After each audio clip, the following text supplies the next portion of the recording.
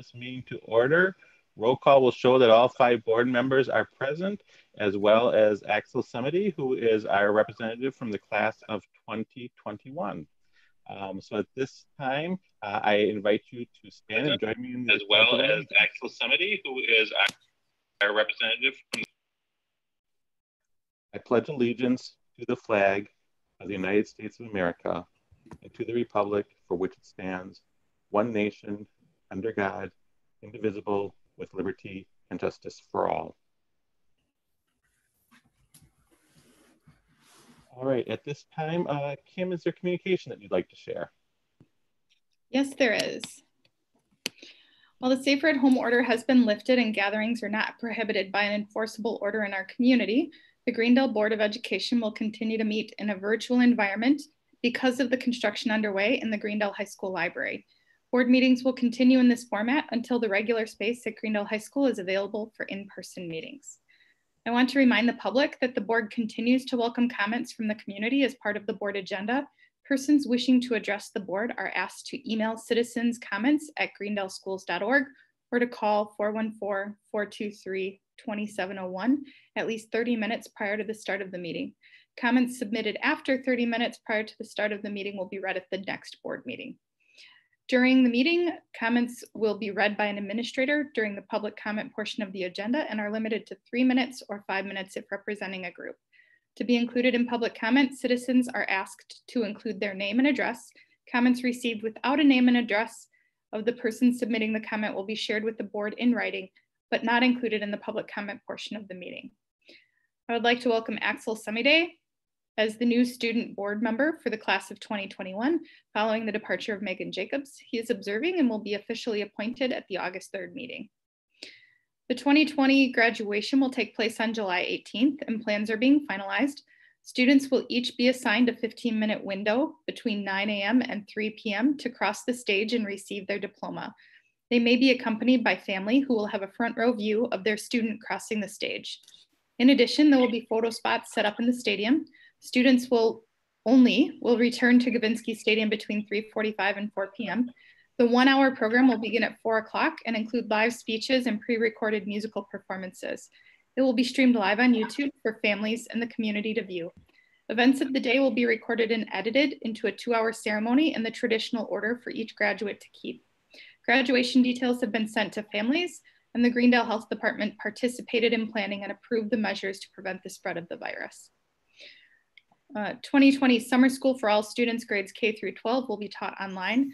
K through 8 sessions will run July 6th through July 31st, and 9th through 12th grade summer school will run July 6th through August 6th.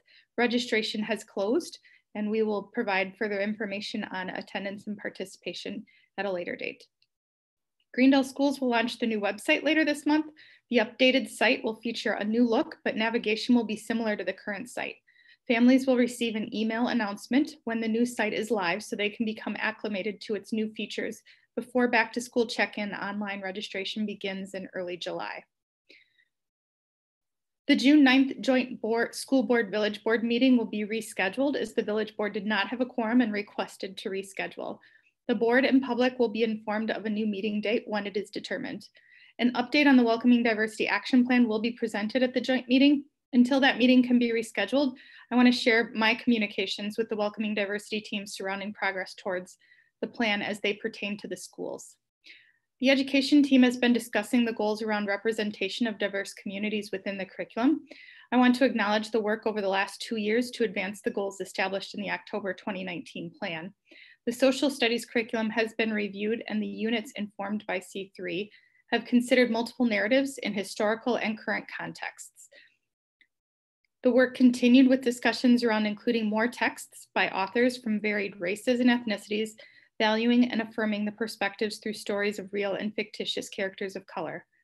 I thank the Greendale Education Foundation for grants at all 3 elementary schools to expand guided reading libraries to include greater representation of students of color.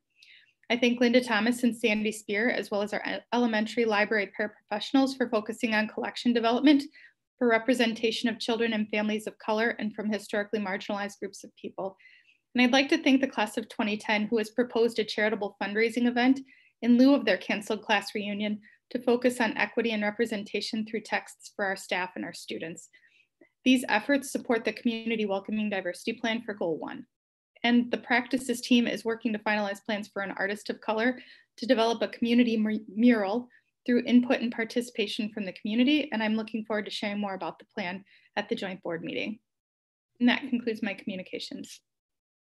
All right, thank you very much, Kim. I also would like to acknowledge that the board did receive a question from a citizen last week regarding our open meetings and public comments and First Amendment rights. And I just wanted to clarify and make sure that everyone's clear that Wisconsin's open meeting laws grant citizens the right to attend and observe open session meetings of governmental bodies such as the Greendale School Board. And open meeting laws, however, does not require a government body to allow members of the public to speak or actively participate in meetings. And unless otherwise required by law, the school board is free to determine for itself whether and to what extent it will allow citizen participation at its meetings. And as we all know, the Greendale School Board has chosen to set aside a portion of its open meetings for public comment, even though it is not required to do so as part of state law.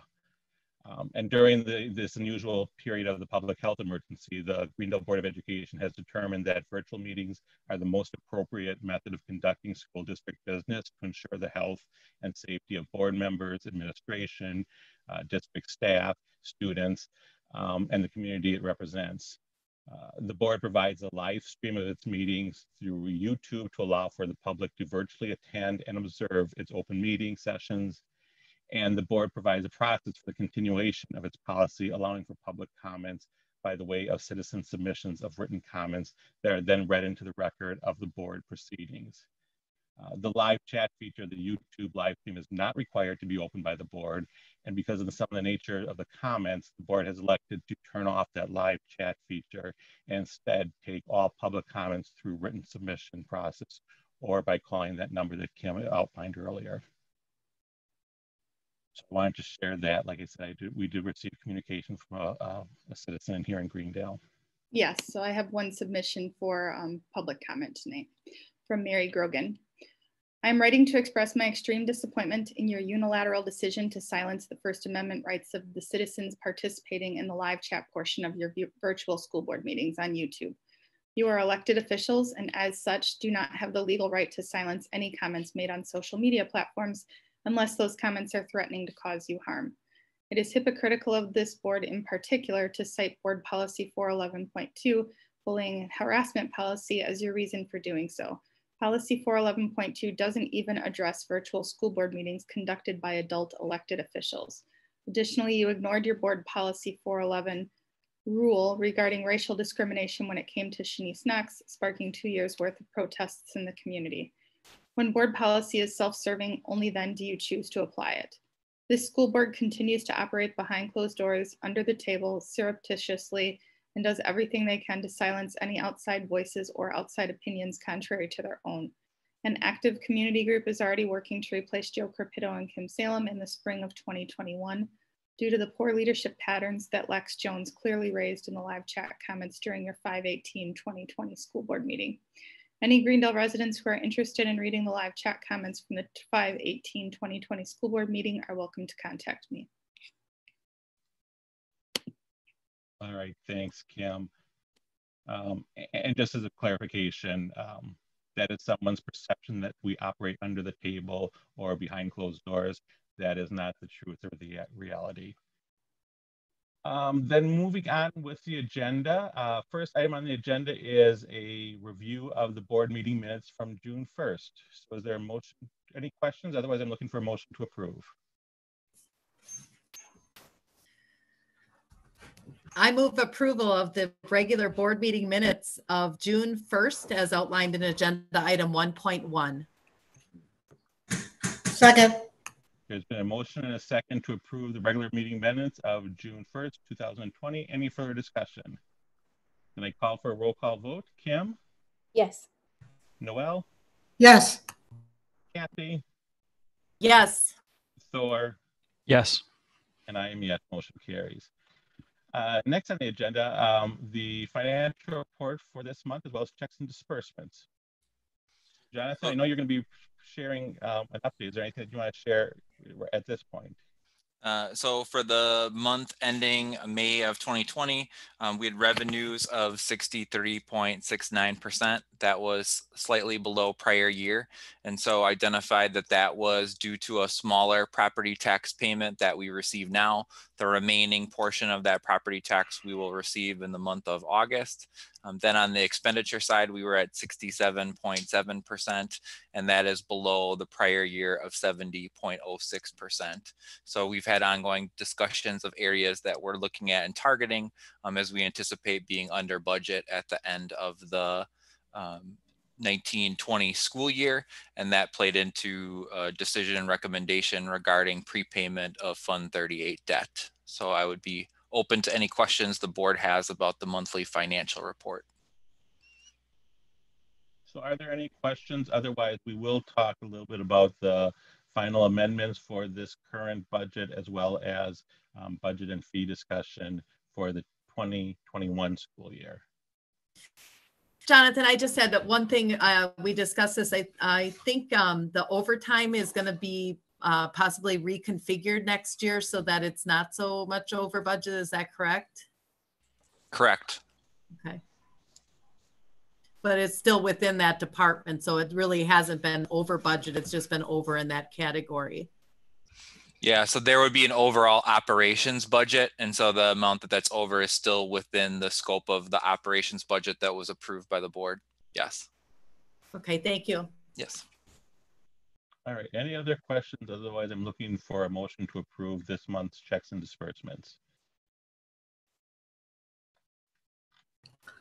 I motion to approve checks in the amount of $459,672.25 and disbursements in the amount of $2,546,177.92 for a total amount of $3,005,850.17 as outlined in agenda item 2.2. Is there a second? Second. There's been a motion and a second to approve checking disbursements totaling $3,005,850.17. Any further discussion?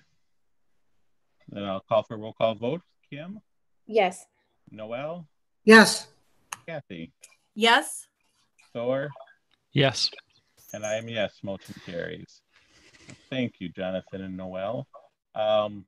Next item on the agenda is personnel. So we've got a teacher appointment, including a speech language pathologist appointment and a teacher retirement.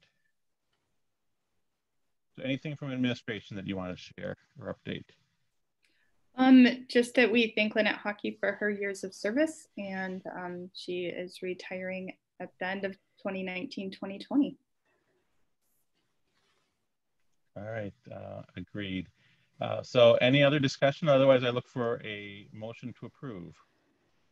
Move to approve agenda item 4.1 for approval of teacher appointments, speech language pathologist, and an appointment, and accept teacher retirement. Is there a second? Second. There's been a motion and a second to approve personnel as outlined in agenda item 4.1. Any further discussion? All right, then I call for a roll call vote. Kim? Yes. Noel? Yes. Kathy? Yes. Thor? Yes.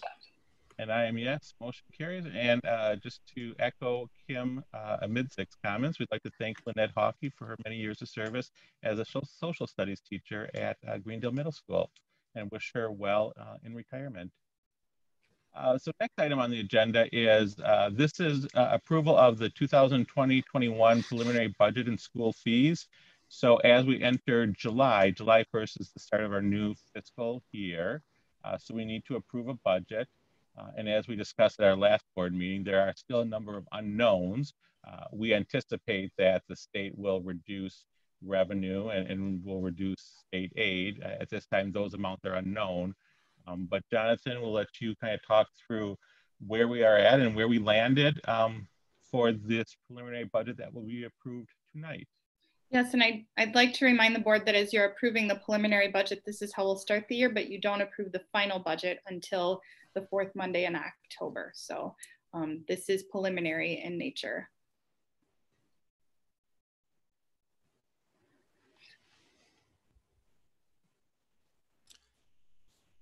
So taking a look at our preliminary budget, so our update for today.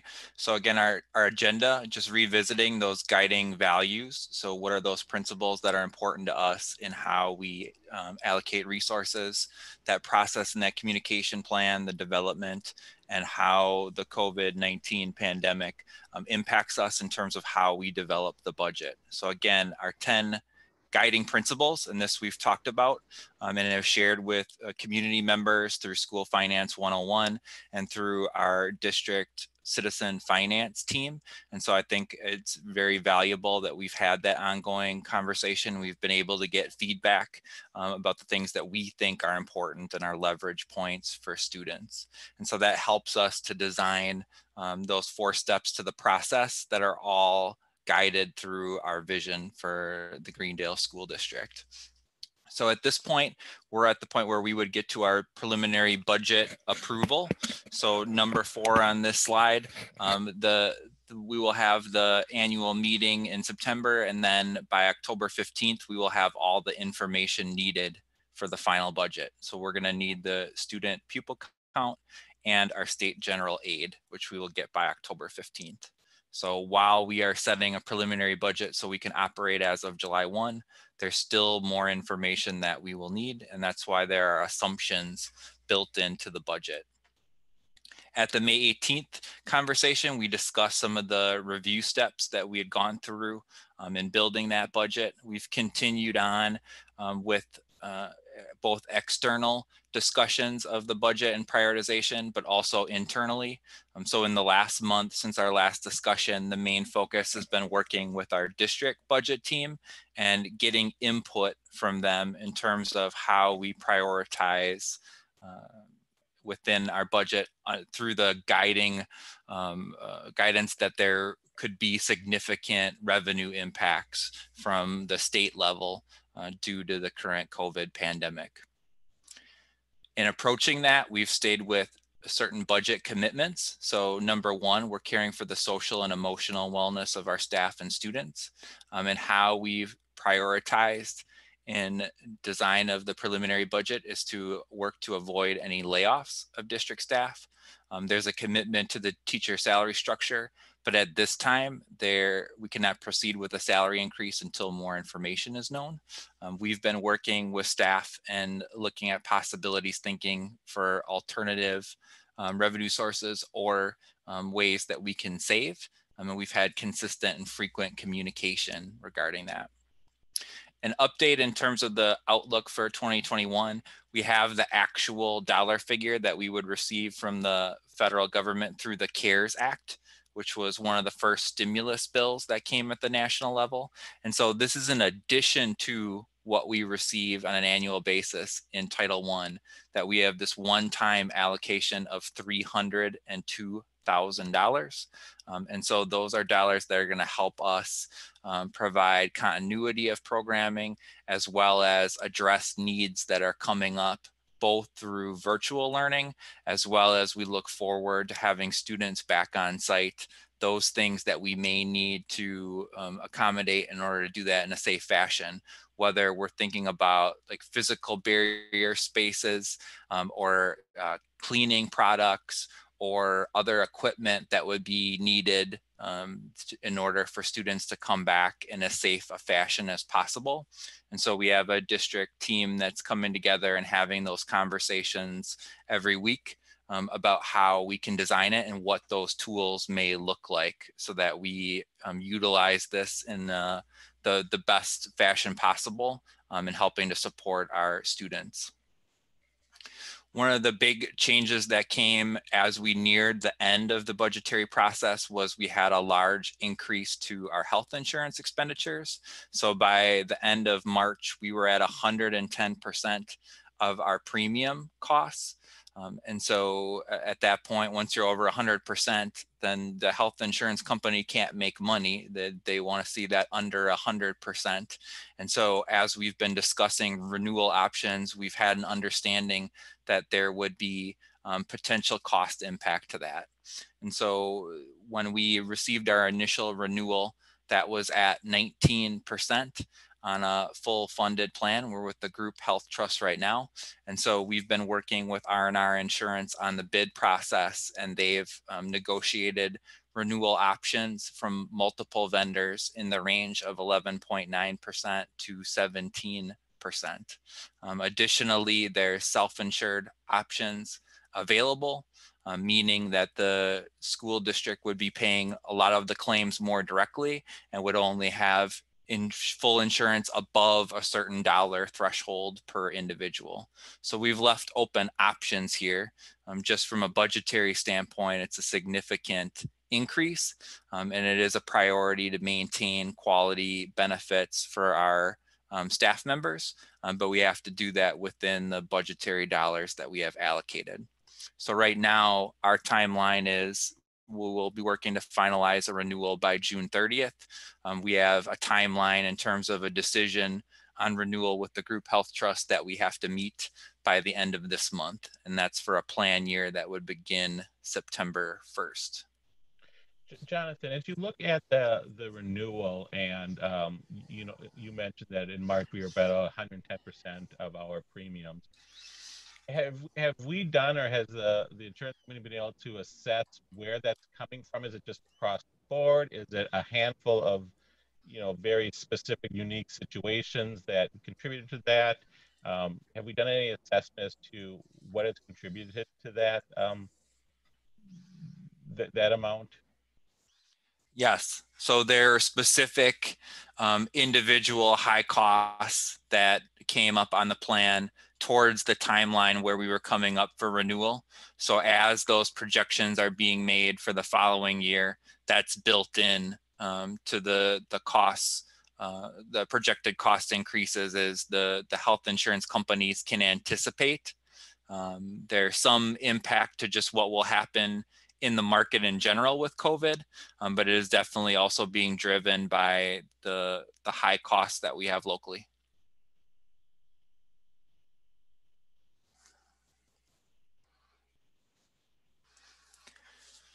So prior to the start of the pandemic, when we talked in March, this is based on current legislation. The state biennium budget had additional dollars in the revenue limit of $179 per student. So the anticipation was that total revenues within our operations budget would be at $33,245,654. That's current law.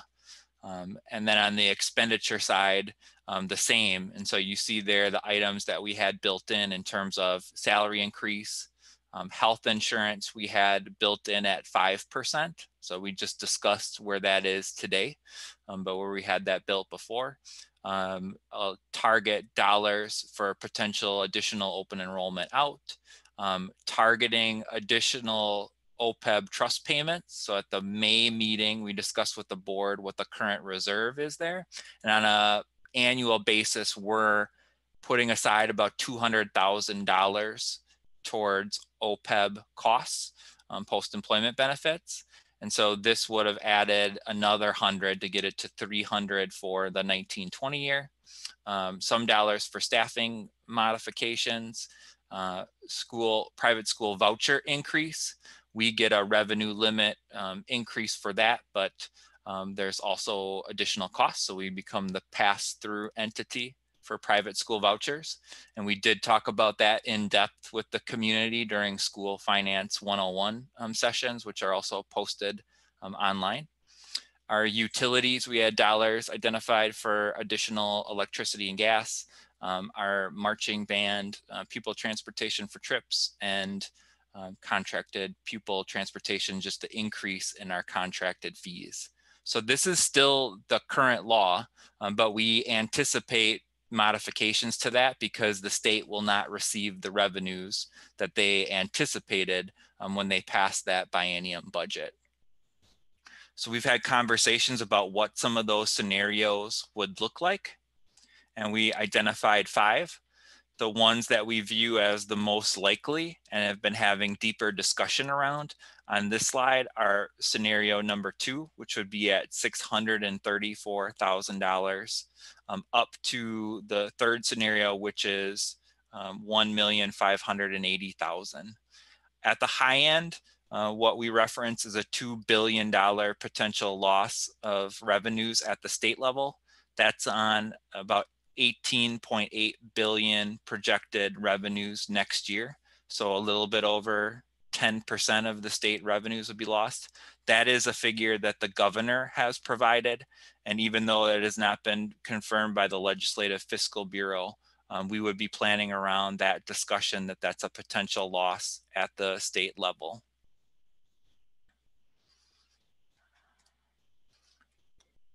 So in our current preliminary budget, we identified revenues and expenses at $32,550,339.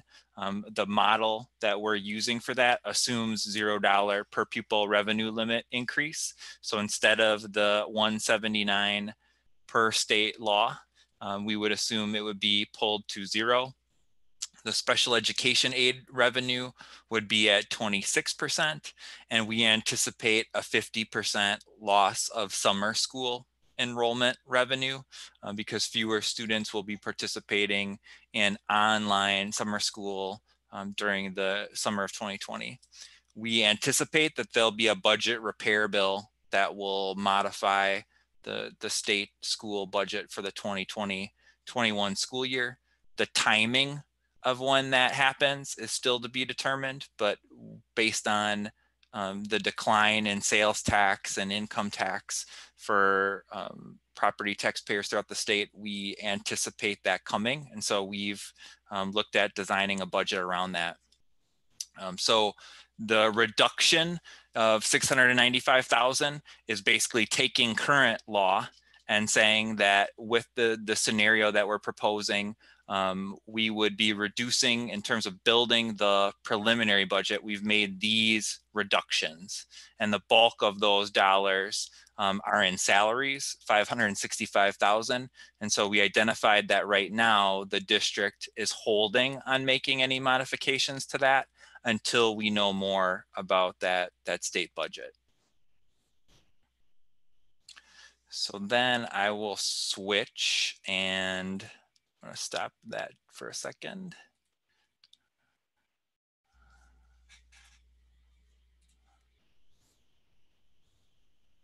Any questions so far?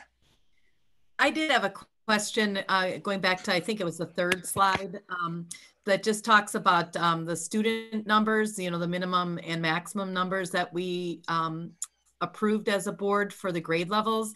And I brought this up before. I don't know if this would impact the budget or how it would impact the budget, but the middle school for some reason has more students as their minimum number than the high school does. And in the past that kind of concerned me. I thought maybe instead of being at 26, that number should be at 25.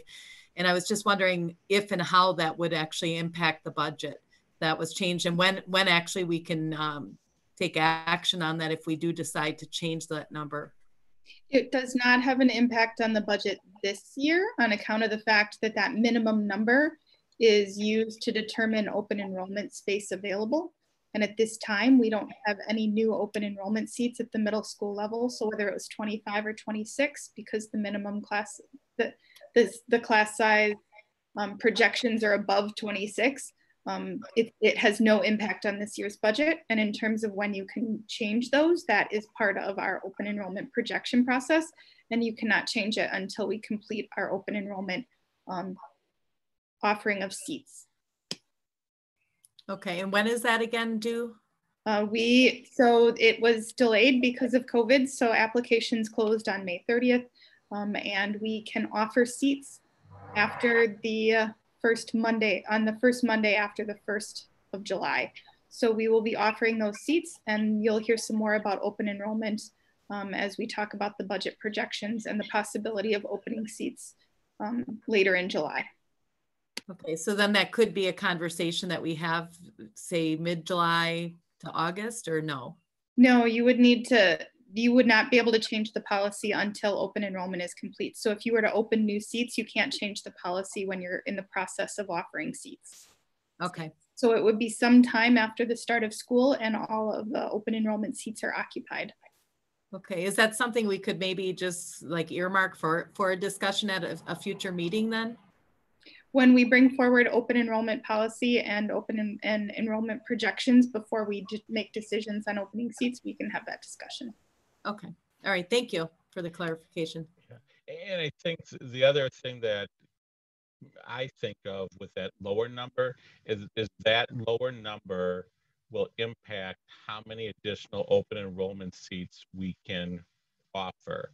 So if we lower that, then that means that we are able to offer fewer open enrollment seats, which would then impact our overall budget. So, as Jonathan showed us, we are having more students graduate than we are through open enrollment than we are bringing in. So we are seeing a decrease in the open enrollment revenue. Now we are also seeing resident enrollment increase, so that there is some offset there. But I think, keeping all of that in mind as we go through that open enrollment process.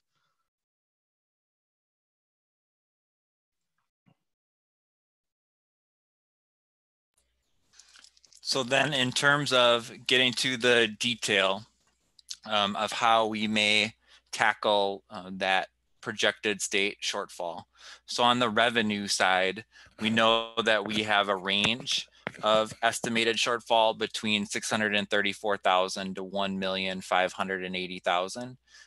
We also know that the low end of health insurance increases that we've received to date is at 12%. So that would be $280,000 in additional operational budget impact, and that would get us to 1,860,000.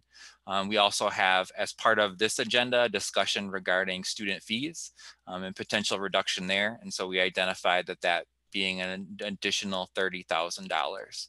So on the reduction side, we're in this $1,860,000 range with the potential for additional action to that last number of 1,890,000. So I identified that a lot of the work in the last month has been conducted with the district budget team.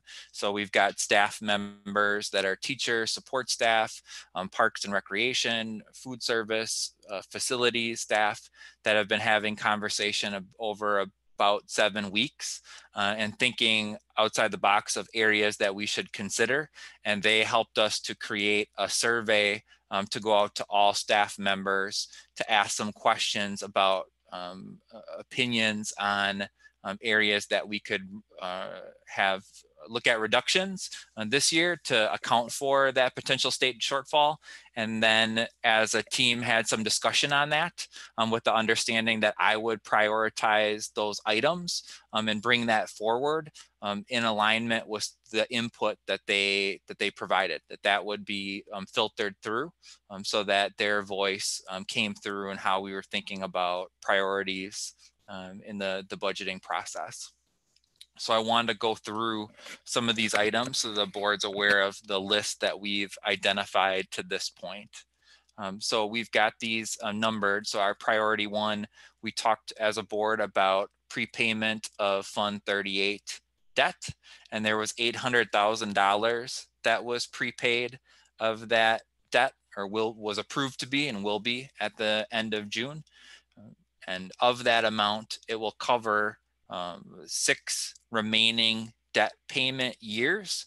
And so the feedback from the board was consider the 6 remaining years and how those dollars are allocated. So at this point, our priority would be to have 1/6 of that amount, that 800,000, put towards programming for the 2020-21 school year. And so that's our first item. Then there's our Fund 27, our reimbursement and transition of positions. So here we've got some dollars in the changeover of staff, as well as a larger cost that we've had in our special education account that would bring additional revenues. There's some dollars there. We've identified about $35,000 The exact dollar figure will change based on new staff members that come into the district and where they land. Our summer school amount.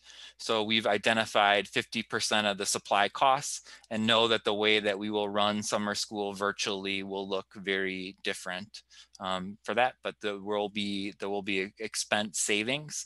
There's also significant revenue loss with that we will offset. Number 4, we've identified dollars through the CARES Act. So the CARES Act funding, we have a third of that amount, $100,000 that's identified for programming. That leaves us an additional $200,000 that we will utilize for one-time costs, as well as have dollars to sustain the district into the following year. So it can also be used in the 2021-22 school year. And we will utilize the 100,000 here for sustaining programming, knowing that we've got virtual instruction and staffing that we need to have on site to support students from a safety as well as health standpoint. And so having dollars targeted to be able to support those services. We identified the potential to reduce the employee travel budget. That's just a logistical based on the limitation of traveling and going to conferences that we would make that change. On the curriculum side, the grade 6 through 11 math curriculum is being readopted, but the payments are being spread over 3 years rather than 1 year.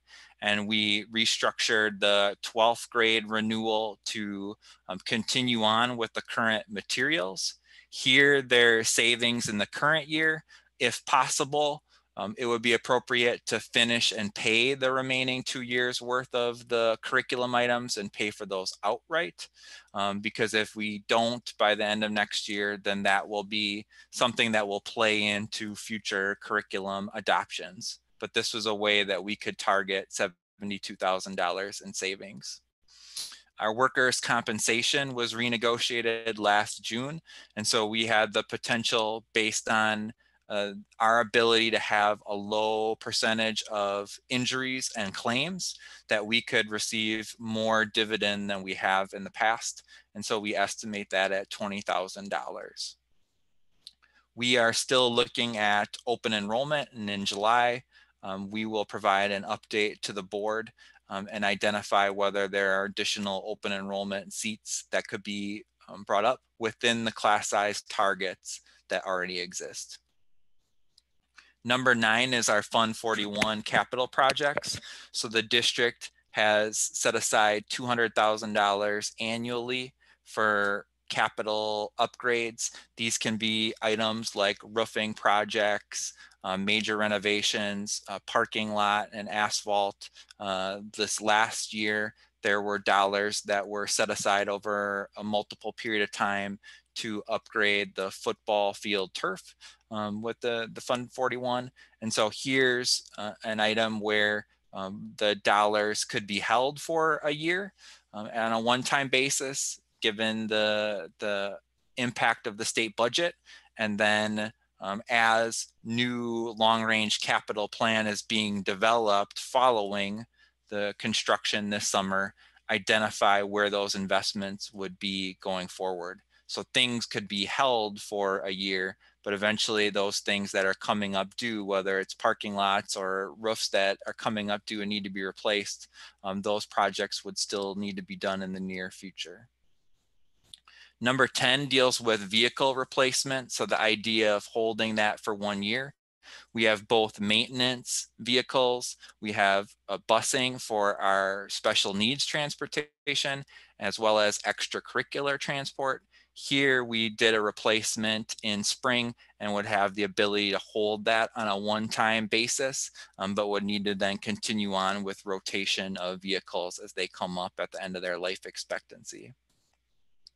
Number 11 is tuition reimbursement. So there are some staff members, teaching staff, that are continuing to be in a tuition reimbursement situation because they're in master's degree programs.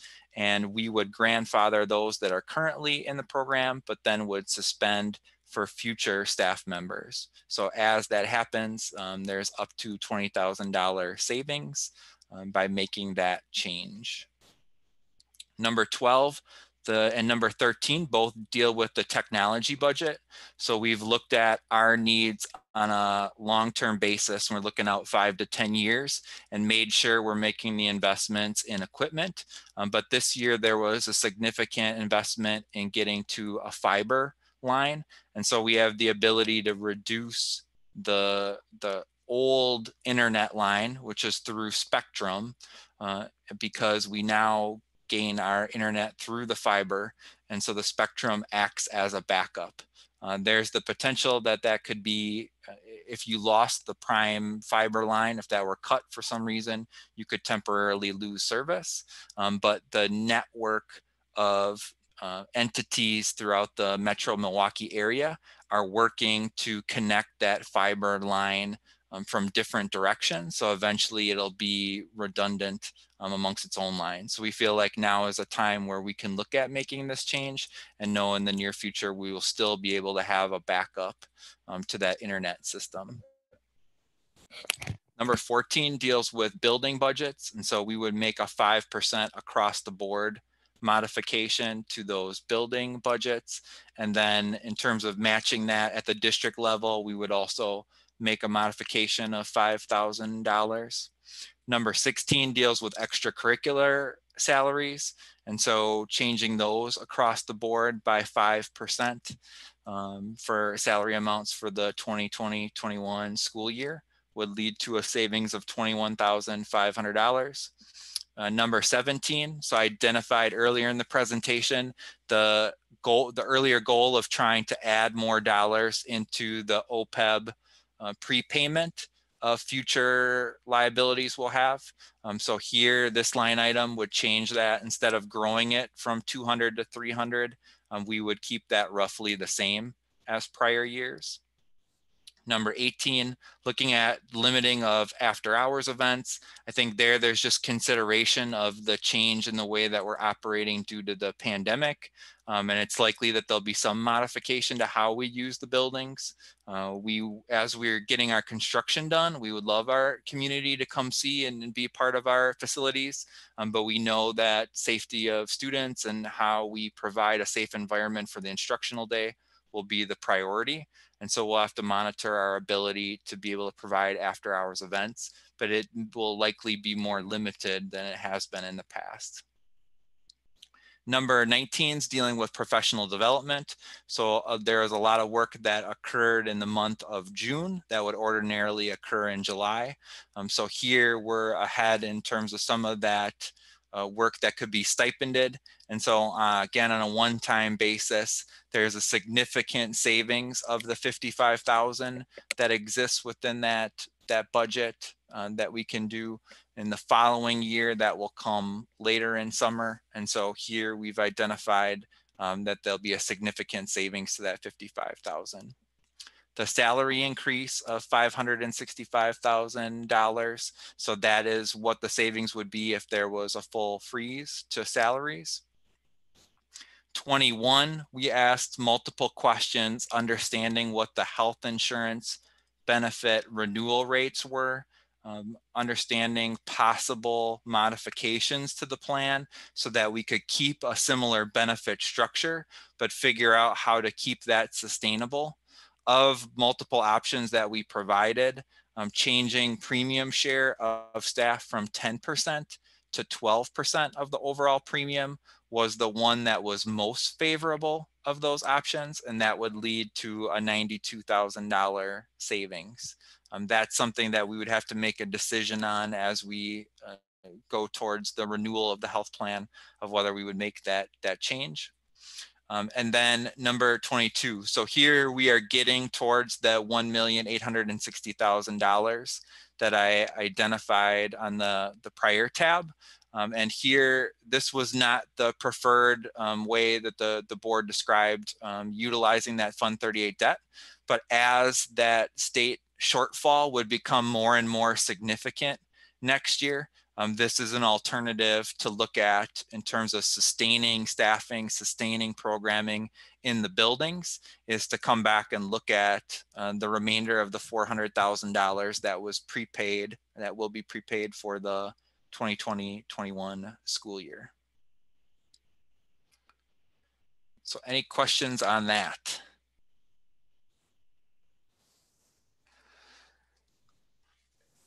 Jonathan, my question has to do with the benefit premium share to go from 10% to 12%. Yep. Is that what gets us down to a 12% year-over-year increase? Or are there other changes to the plan, like higher deductibles or things like that, that gets us down to that 12% year-over-year increase? So 12% is before any changes. There are no other changes that we're proposing to the benefit plan. So there wouldn't be a change to deductible or maximum out of pocket. That amount would reduce the total overall increase. But the 12% is the pure total increase that we would receive if we made no changes. That's the lowest bid that we have right now. And so that does not involve higher deductibles. Does that involve changing network of the network that we would be offering or things like that? Or is it just truly a more competitive bid? Someone else is looking to win the bid with Greendale schools for the next school year? So similar networks in terms of breadth. So it could be a different provider that's managing that plan, but it would be similar in terms of accessibility of doctors in the area. Okay, thank you.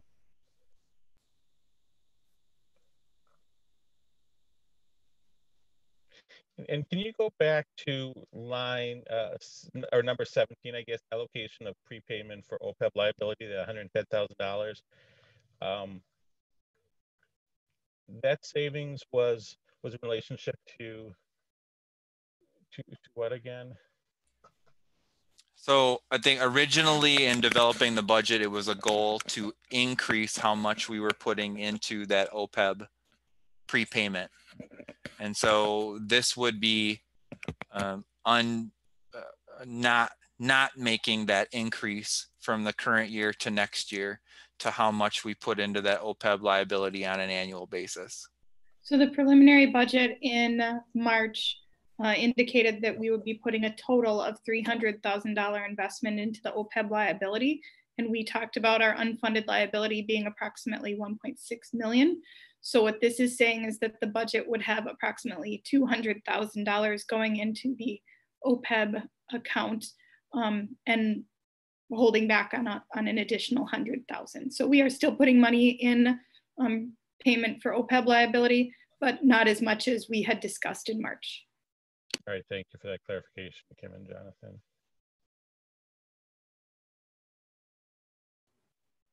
With respect to kind of the education as a benefit and then also the professional development dollars, do we, I'm thinking about all the things that are kind of different or have been different over the last few months and kind of what that might look like moving forward. Do we think that that is a wise decision based upon potentially needing to provide additional professional development so that our teachers and staff could really thrive in whatever next year looks like? Well, there's two things. One is that some of that professional development has already happened and is counted and has been paid for in the 2019-2020 budget. And the second piece of that is that teachers continue to have an obligation for professional development within their existing teacher contracts. And so it is the additional paid opportunities that would be that we would forego. And those would be things like extensive week-long institutes for training where teachers are compensated and we're paying a fee for that. We know that we don't have a need for some of those institutes this summer, and it's really around the how do we transform our teaching, and that has already happened. There is some equity professional development that are several days long that we talked about, But again, those are happening this month in the month of June and is part of the 2019-2020 budget. Does that, is there, I'm assuming that it's not pulling that to zero. There's still some funds in there for professional development. It's just dropping it $55,000. Correct. And some of that is funded through Title II. So that funding will sustain as long as Title II money is sustained. And then there would still be local dollars for professional development. It would just be reduced.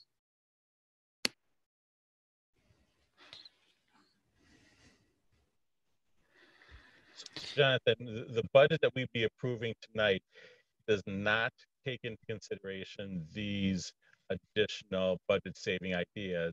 But administration and yourself, you vetted this list to have a potential almost $1.9 million in savings, anticipating that the state is going to reduce our overall budget sometime this fall. So we're not actually approving this listing, but you're sharing this with the board tonight, so we have insight into it. We will approve a budget tonight, and then as the state funding becomes more clear, we may have to readdress, we may have to go back to this listing to help us get to a budget that is reduced based on more clarity that the state will then be providing given its funding. Is that how I should understand it? Correct. So the work was being done so that there are multiple options. And so there's a number of items on that list where we will hold back.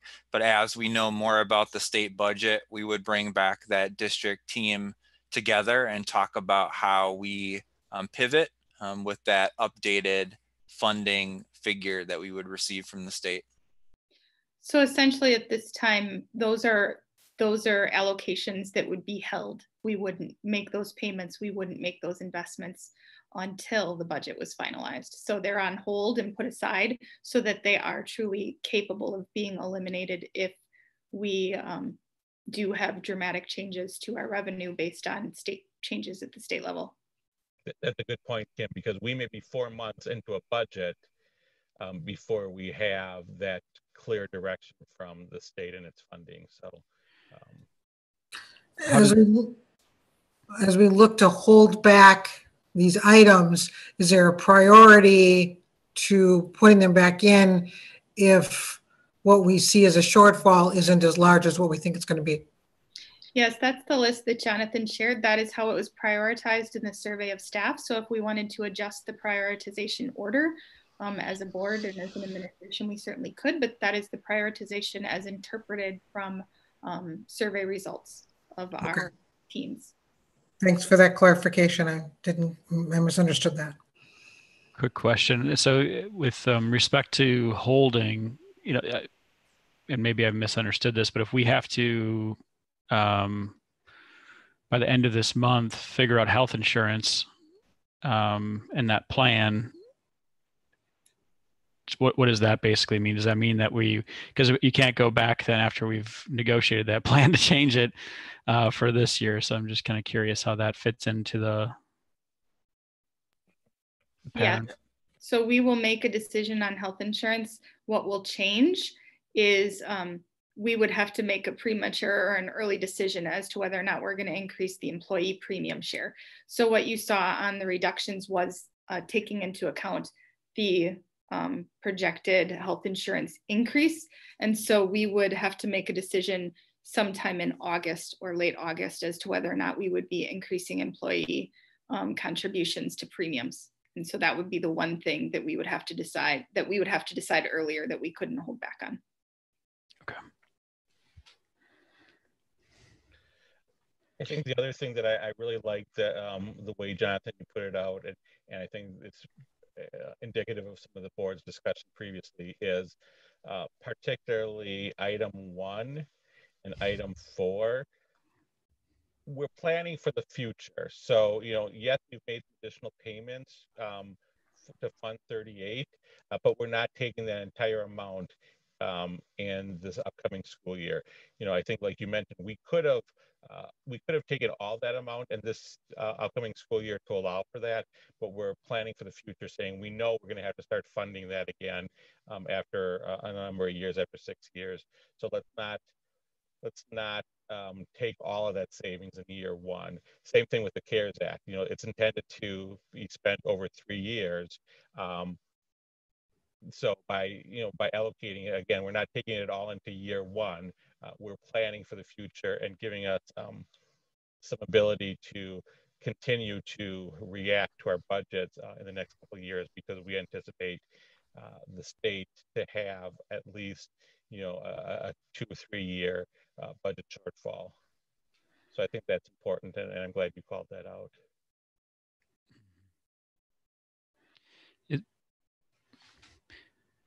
I agree with that I would assume that, especially after some of the things that are going in to kind of put some duct tape on budgets this year, it's going to actually be harder potentially next year as we get some space between the pandemic, hopefully, and kind of getting back to whatever the budgets will look like moving forward. So I agree. I think that this is going to be something where it's going to be a little tight over the next, not just one academic year, but and fiscal year, but at least probably 2, and maybe even a little bit longer before that kind of bounces in that direction.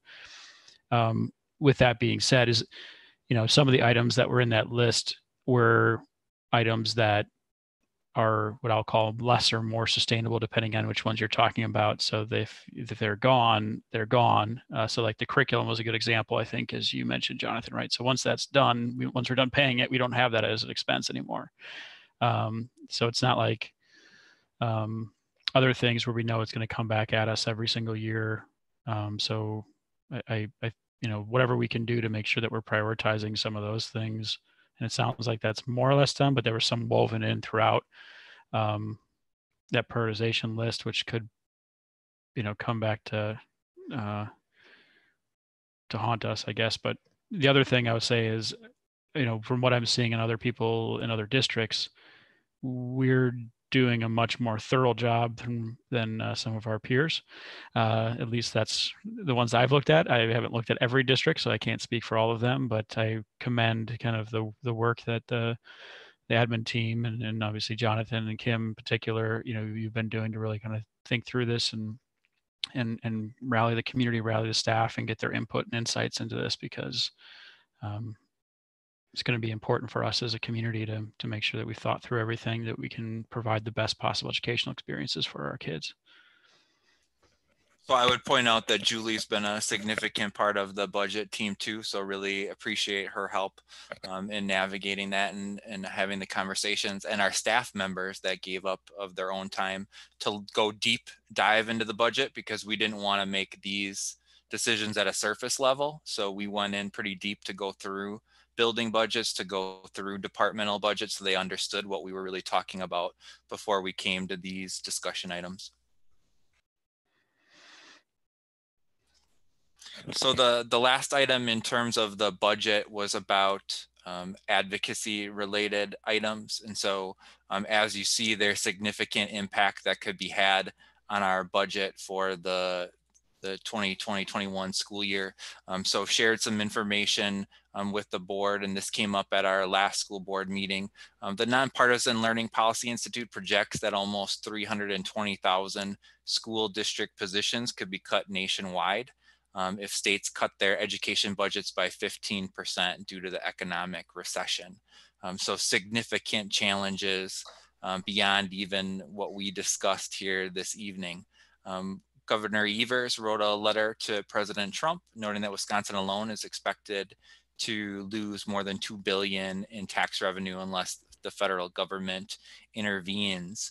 And so there was a group of national organizations, which includes the Council of Great City Schools, so large metropolitan schools, National School Board Association, National School Superintendent Association, National Association of Elementary Principals, State Directors of Special Education, the National Education Association, National PTA, and others that made made this request for $202 billion for additional stabilization funding and others for the 2020-21 school year to stabilize budgets and avoid significant impact to educational programming.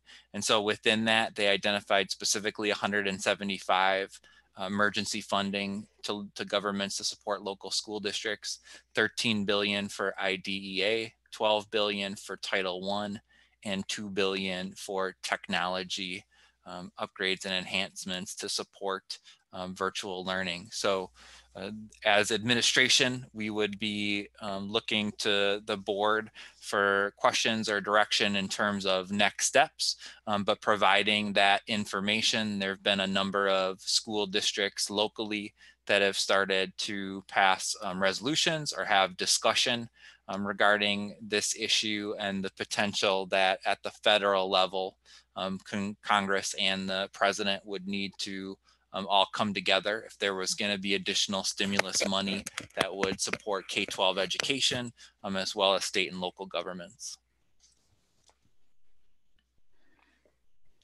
So what type of direction or feedback does the board have? I think at the last meeting I said, you know, I think we've shared our story with the state legislatures pretty well. I don't think it's the state that we're going to be looking to help fund any of this. I think the state is saying that there are budget shortfalls. I know the federal delegation in Washington, D.C. is taking up and looking at some of these things. So I guess that's where I was saying at the last board meeting that we may want to communicate with our federal legislators in support of some of this. But I think this would, you know, like Jonathan said, it warrants a conversation at the board level to say, is this something that we want to bring forward with a resolution or bring forward with just having directing administration to communicate and share the story with the federal congressmen and senators. So just wanting to know where people are at with that.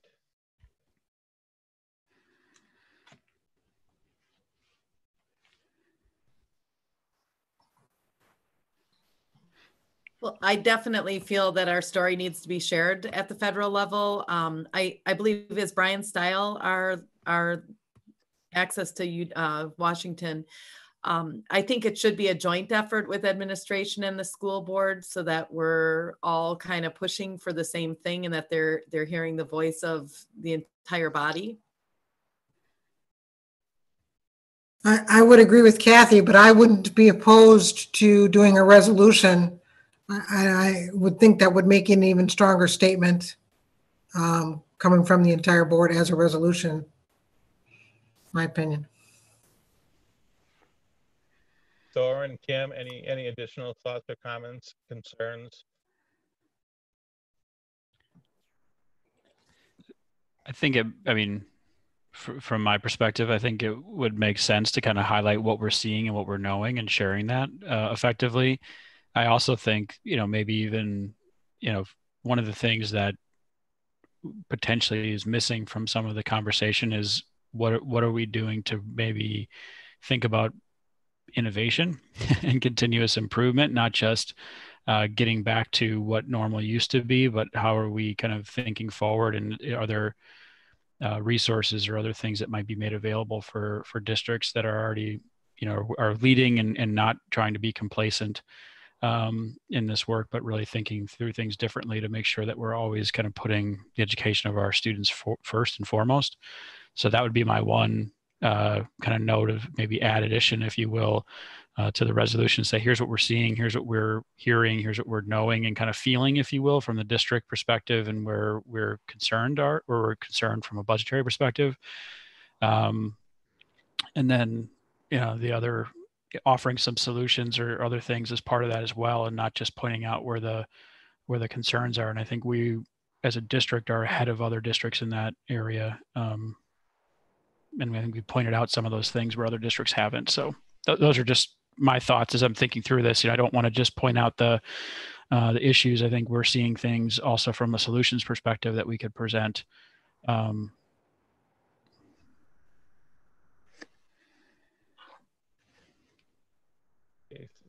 So that I think that that makes sense. Like you said, it's not just a simple resolution and we're done with.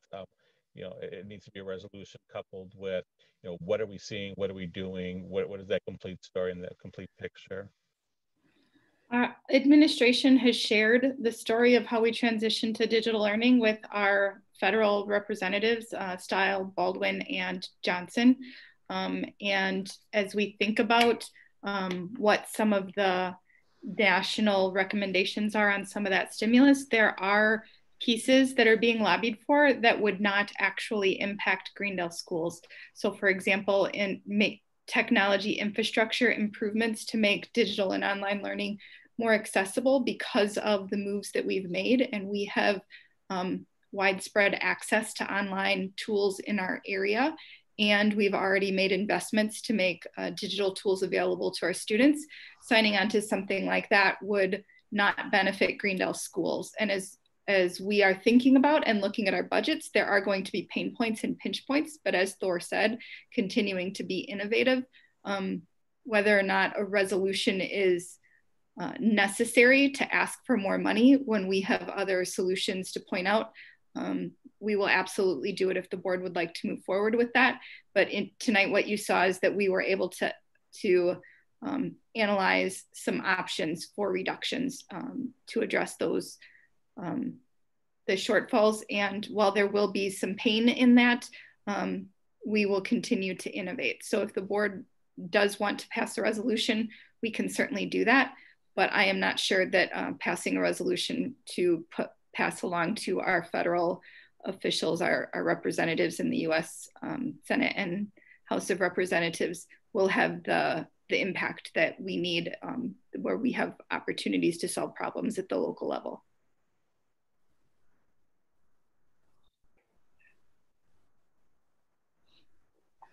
So we should absolutely tell our story of innovation and help them to generate ideas for how we can manage the financial shortfalls right now. So what does that look like then, I guess, as you're describing it, Kim, is that should you and I work together to craft a letter to our our congressmen and our U.S. senators, or what, I guess, help me understand what you think that looks like then. I think what it looks like is here's the ways that we're innovating and making savings. Here's the pinch points and the impact that it's having on learning for our students, and that we can support through modeling innovation that they could use to help address shifting learning. So while I think it's really important that we level the playing field when it comes to digital access, much in the same way that during the Great Depression, there was a need to get telephone lines across into rural areas. It won't have a direct benefit on the Greendale schools, but if it's something that we want to say that equity, we value equity, and so stimulus funding to level the playing field around technology is something we want to put in there, then it's something that we can put in there. So yes, I'd be happy to sit down with you, Joe, and have a conversation about what we might want to put in there. We could also have that discussion at the board retreat about what we want to put in there, and discuss that in about a week and a half when we meet for the board retreat. Okay, so why don't we do that? Why don't we, if the board agrees with that, when we meet for the retreat, maybe we can share a couple of examples or samples to react to based on some of this conversation tonight. I think what you're hearing is we want to tell our story. We want to make sure that the federal government is aware of what's happening. We don't want to just say money is a solution. Like you said, we want to be able to say, here is how we've addressed the problems here in Greendale. But at the same time, we also want them to know that there are going to be some pain points that we'll experience, and they need to be aware of that, so that as they are looking to see if there's another round of stimulus money, what that could look like to help address some of our needs. Okay. So you are posted to take action on the preliminary budget this evening. So Jonathan has presented where we're at with the preliminary budget. And so we're still in the action items section of the agenda. So I'm not sure if you want to take a motion and continue discussion, or if you're ready to take action. I think before that, just one other item. So as part of this agenda item are student fees. And so just wanted to mention there that there were two options that were brought forward to the board in consideration of student fees. Option one would be keeping a freeze of the current student fee levels, and option two was making a 20% reduction to those student fee amounts for the 2020-21 school year. And so that was discussed previously, and we brought that forward. Option two would have a financial impact of $30,000.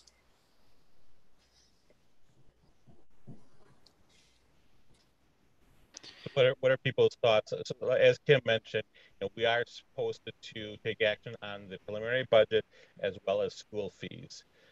So any further discussion about the school fees then, or I guess we really didn't have a conversation about that. Jonathan presented that as this is what it would look like in an overall budget of the $33 million. One of the my thought is that we should freeze the student fees versus decrease them by 20%. And I think part of that then could tie into a communication plan with our community around fee waivers for anything with free and reduced or other things where we have already in place. I know that we have those fee waivers in place for even the park and rec and for other things. So how do we just communicate that for those families that are struggling to make sure that they have access to the things that they should have access to? But that way we're not, we're trying to trim and put everything all over the place on our budget and pull things all over the area. So I think by decreasing this, that just adds a little bit more stress or strain on the work that we're already trying to do across the budget and across our holistic budget. Yeah, I would agree with Thor. I've given it some thought, and I think a freeze makes more sense at this point, just given everything that's been laid out for us and what we're looking at. I would also agree with the Thor and Kathy. I think a freeze is where would be appropriate at this time. I agree also with the freeze after taking into consideration just the points that we're already trying to, the cost savings that we're already trying to do with the budget. Okay. I certainly understand and appreciate the overall decision of the board. I guess what I would add is that my thought for asking for this is that there are going to be families that aren't going to qualify for free and reduced fees because of work situations or furloughs or reduced work schedules or things like that. So that's where I was thinking it would be an important measure that we could do to help with that. The other thing is that we're calling it a fee freeze, but we haven't increased school fees in the past typically. So I guess it is a freeze, but it's something that we've done for the past couple of years where we have not increased fees from year over year. So so I would still support a 20% fee reduction. But I certainly appreciate that if the overall mood of the board or the overall decision of the board is to stay with where we are at and not make any changes given where we are at with just the fiscal realities. What percentage of our families receive free and reduced lunch that qualify for it? We know. Approximately 25%. And it's probably a little bit higher at the elementary school levels. We don't see that typically at the secondary levels for whatever reason. Yeah, so our elementary buildings are between 24 and 35%, and our middle school building is actually above one of our elementary schools, but our high school has the lowest percentage, even though it's got the highest count of students receiving free and reduced lunch. Yeah, I think Joe, you bring up a great point on families that just may not qualify for the free and reduced lunch, but still might not be able to afford the fees. Yeah, and to go along with that, I was going to ask, is there, do we do anything typically for families who don't qualify? Is there any avenue they can take in the event that, you know, with the furloughs and things that they're coming across hard times? Are we able to do anything for those families? We could certainly campaign in the way that we do for certain field trips, where we could offer on for families to donate from those that have, to be able to offset costs of families who need assistance. Kid Boosters is another one, but Kid Boosters does not typically donate for school fees. They will donate for other purposes to support a student thriving. What about the? thing, Go ahead, Joe. I was going to say that I do know, and Jonathan, I don't want to speak for the business office, but I do know that the business office will work with families if it's helpful to institute like a payment plan or make collections over a period of time. I think there are avenues that way that the business office will work with them that may help a family situation. Yes, absolutely. You are correct. We would talk through and set up a payment plan that would be flexible for the family if that's what worked best for them. That's always an option that we have available. Noelle, were you going to add something? You actually kind of touched on what I was going to say, so that's fine. All right. Any other questions then regarding the preliminary budget?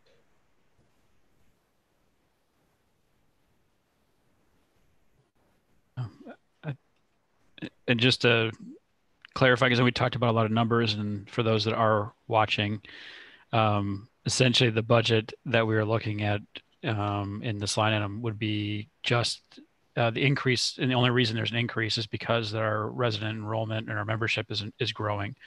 So it's actually taking in consideration all those different decreases that we talked about, not the extra list we talked about, but that's why there's a 1.59 or 5.6% increase, and that's all based on membership enrollment increases.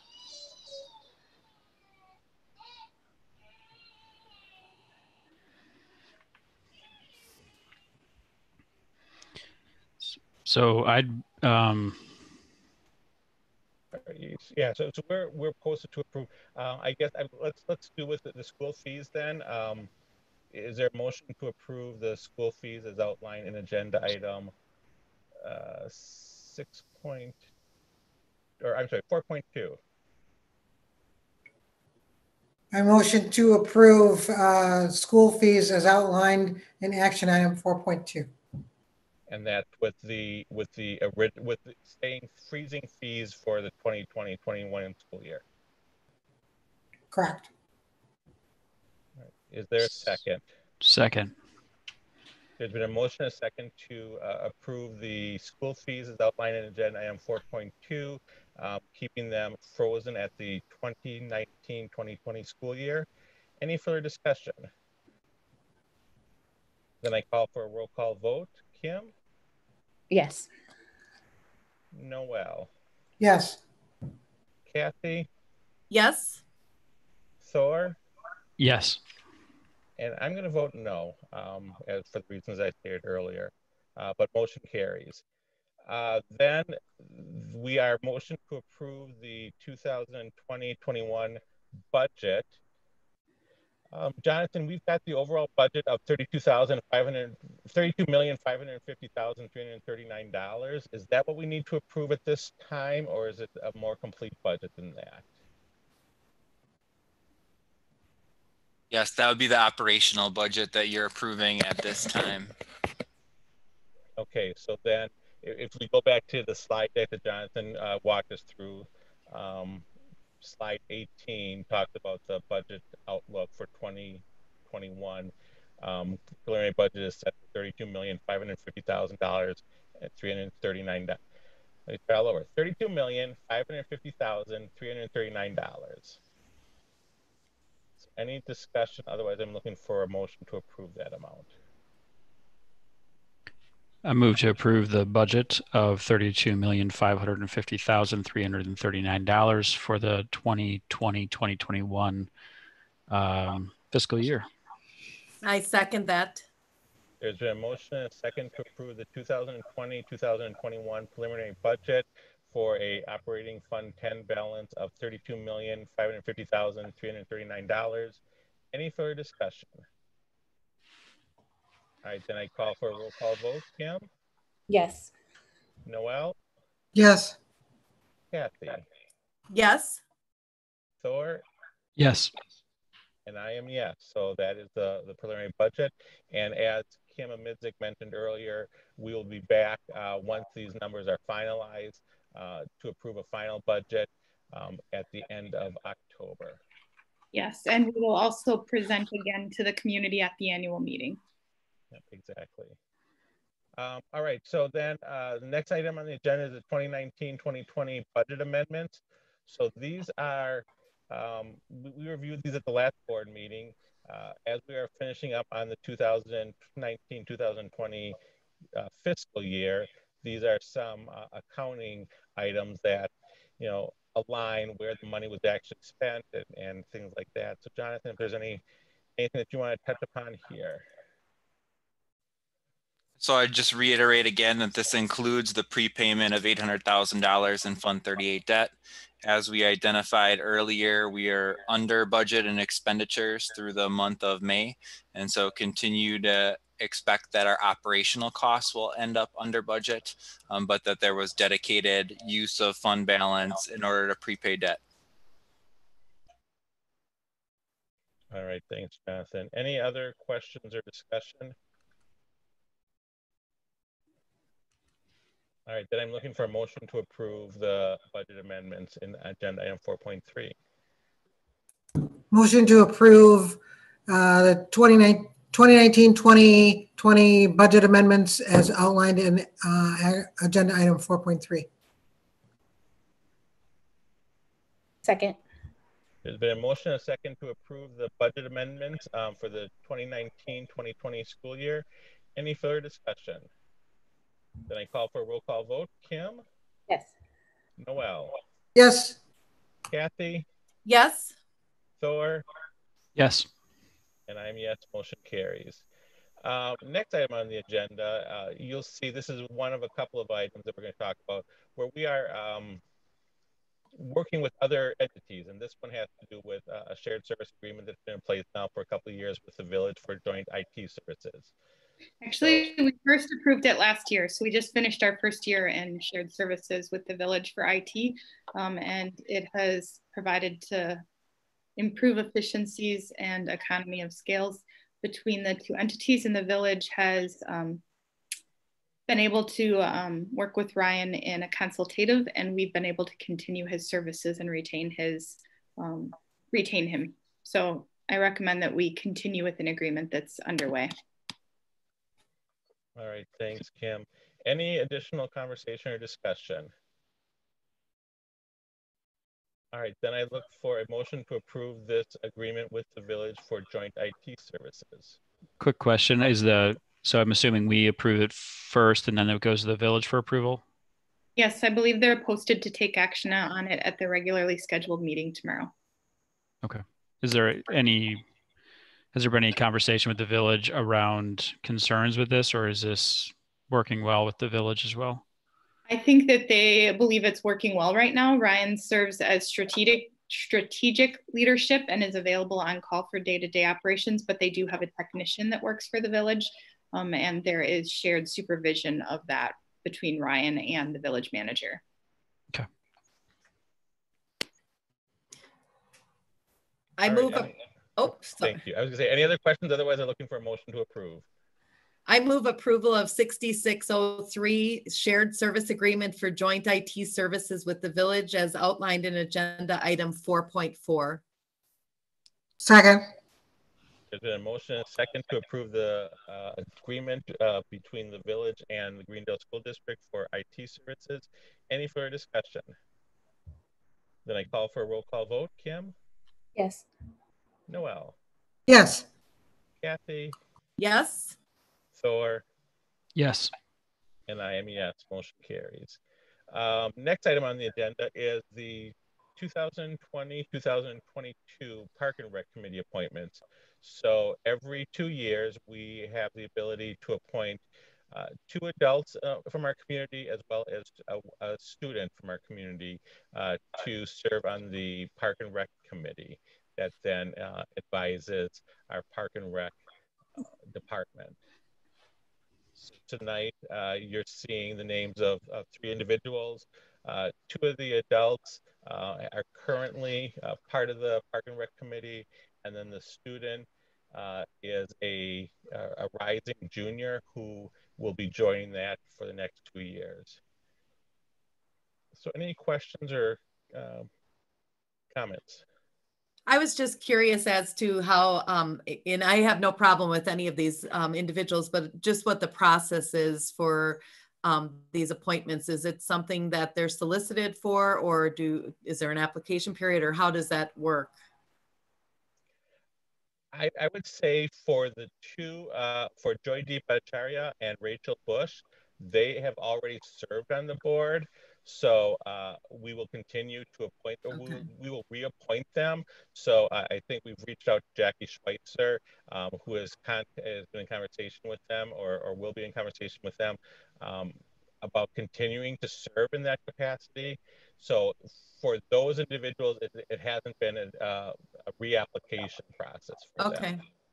For the student board member, what we did was we had a number of rising juniors apply to be part of this school board representatives. So later this summer, you'll have Paris joining the school board to represent the class of 2022. Anna applied for that role, and I believe she also talked to Jackie Schweitzer. So she was not selected to be a student representative to the school board, but her information and contact information was given to Jackie to be part of that. So that was kind of an application process where she applied to be part of the student board member representative. We selected another student, so her name was given over as a potential candidate for the Park and Rec. Perfect, thank you. I think what you also see with these 3 individuals is a growing focus of the board to make sure that the voices of all of our community is heard, and making sure that we have people represented, the diverse nature of our village. So if you're familiar with Joydeep or Rachel or Anna, you know they'll be a good addition to the Park and Rec, and their voices will be a great addition to that board. So any questions or comments? Otherwise, I'm looking for a motion to approve. How often do they meet too? I just was curious. Is that once a month? Typically, is it every other month? So yeah, so it's part of the Park and Rec. It's typically every other month. This is a 2-year assignment. So what we've tried to do is we've tried to align it so for 2 years, so that we don't there's some continuity. You don't have people rolling off and then becoming having to spend a year just becoming familiar with the practices.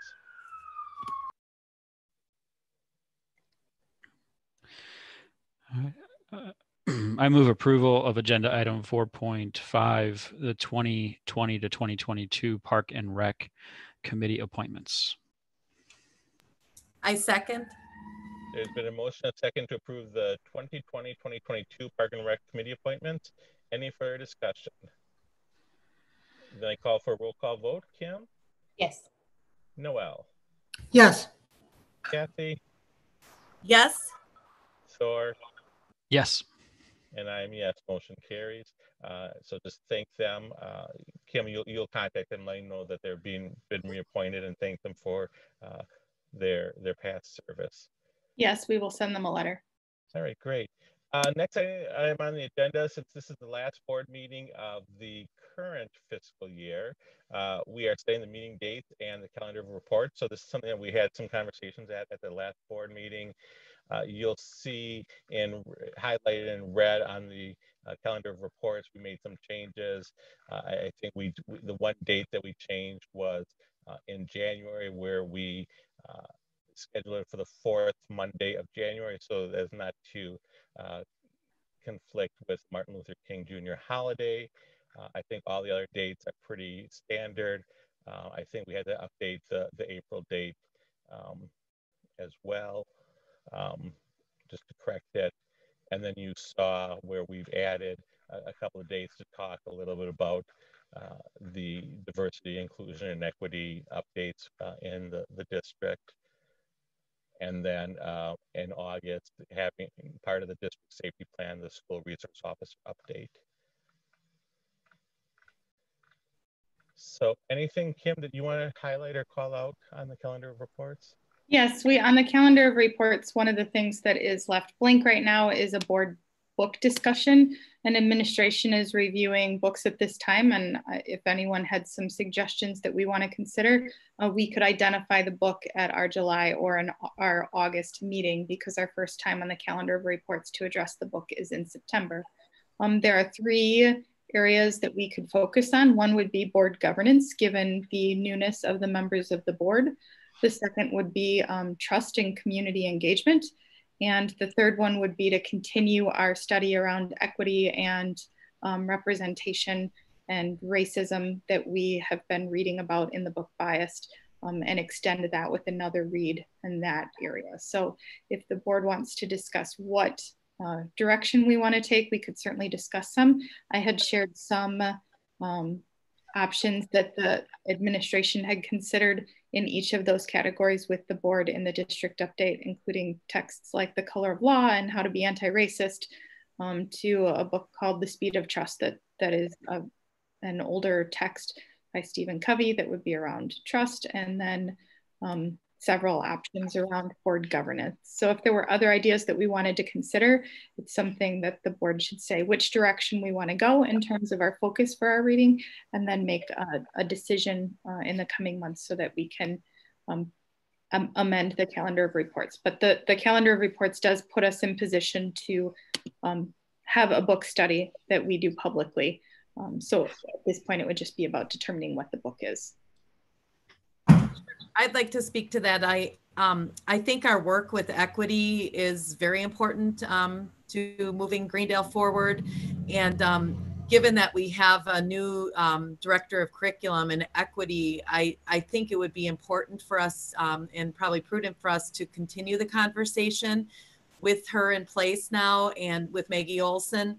I did have 2 other books I shared with you, Kim, today, but just wanted to share with the board. There were 2 additional books to the list that we saw that I thought would be good for consideration. One was actually brought to our attention at a meeting several months ago by a resident. It's called Courageous Conversations About Race by Glenn Singleton. And it looks like this. And then there's another book called Excellence Through Equity, and it highlights the 5 principles of courageous leadership to guide achievement for every student. That's by Alan Blankenstein, Pedro Noguera, and Lorena Kelly. And so if we do decide to go the routes of the equity, I'd like us to consider those books as well. In looking at the books that were presented to us, I think they all have definitely some merit to us being able to have discussions, but I think our equity work, for me, for my sake, I think would be probably the #1 priority right now. I think I would echo some of what Kathy is saying. While I think board governance would be certainly something with this new board we would need, I guess I would like to suggest that maybe that's a project that the individual board members take on themselves. I know there's books that are out there on board governance, ones you've suggested, but maybe that could be an individual study of each of the new board members rather than a full board discussion. If there would be some book that would include equity and community engagement and trust, that'd be great. Because I think both really speak to where we're at right now. I think it's important that we continue our equity work, but I also think we also need to talk about community engagement and building that trust back. Can I ask what book you the board used last year for the book study? Yes, we read the book Bias. So we had our last book study in May, I believe, but we addressed it. No, the previous October. So Biased by no, what was her name? Jennifer Eberhardt. Yeah, Jennifer Eberhardt, who was recently speaking on the current issues. So this was the book that we addressed. Well, and if I could just comment on that, I think that set the groundwork for us to start the conversation. I think the important part, in my opinion, would be to continue the conversation as it carries over to our everyday dealings with the students, because I think a lot of our discussion just stemmed around, you know, the systemic racism and bias, but I think we need to delve deeper at this point. And as I said, the reason I mentioned before with Maggie Olson on board, I just feel that this could be a good direction to go in. But I do agree with Noelle that the board governance is also important. And I think perhaps even through our board retreat, we could address some of that and then potentially make that another area that we continue to work on without necessarily having a book study, but, you know, maybe just more of a discussion piece. I don't know if that's possible. And I do agree with what Noelle also said regarding the building the trust with the community. I think that, you know, so they all tie together, and but equity to me still stands out as number one, I guess. Okay, so Kim, does that give you some feedback as to maybe what the board is looking for? Yeah. Like you said earlier, we've got the calendar set, and we've got the books studies listed on there. So from an administrative perspective, I think we're covered. And then, like you said, over the next couple of weeks, if you want to just kind of go through that list of books and some of the ones that Kathy has shared, and then select one for the board to participate in. And I think, you know, I think there's benefit when everyone from the administration read the same book. I thought that was good conversations.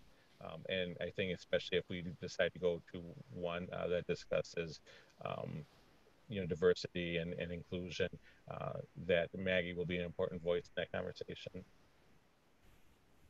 All right, then in addition, any other questions regarding calendar of reports? I have one quick question. For the SRO report, do we go at that point and look at the MOU? Like, I know he gives a report, but do we look at the MOU? I know it's a 3-year memorandum of understanding, but do we ever look at that during that period of time?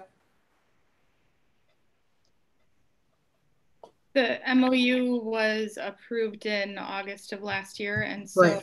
If the board was wanting to revisit that, there's parameters within the MOU. I was just asking if we do that, if we do it during the 3-year period, if that's something we look at as an agreement every year, or just. We look at the agreement itself once every 3 years, but we revisit and provide information on the relationship and the evolving nature of the work during that time on the calendar of reports. Okay, thank you. I just had a question regarding the WASB resolutions. This is when we discuss the resolutions that will go, I believe it's when I go for the delegate assembly. Is that the resolutions that we're talking about? So there's 2 parts for the WASB resolution. One is in January, the January 4th meeting, and one is in August. The August meeting is if the Greendale Board of Education is looking to submit any resolutions to WASB. That's a time frame that we need to get them submitted to WASB. Okay. So if we as a board want to put forth a resolution, that we need to do it in the fall time frame. I believe it's typically September. Then once WASB goes through their review, they present back to the school districts, and that's what you'll see in January is when we give the WASB delegates direction as to how to vote on it. So that's why you see it there on the calendar of reports twice.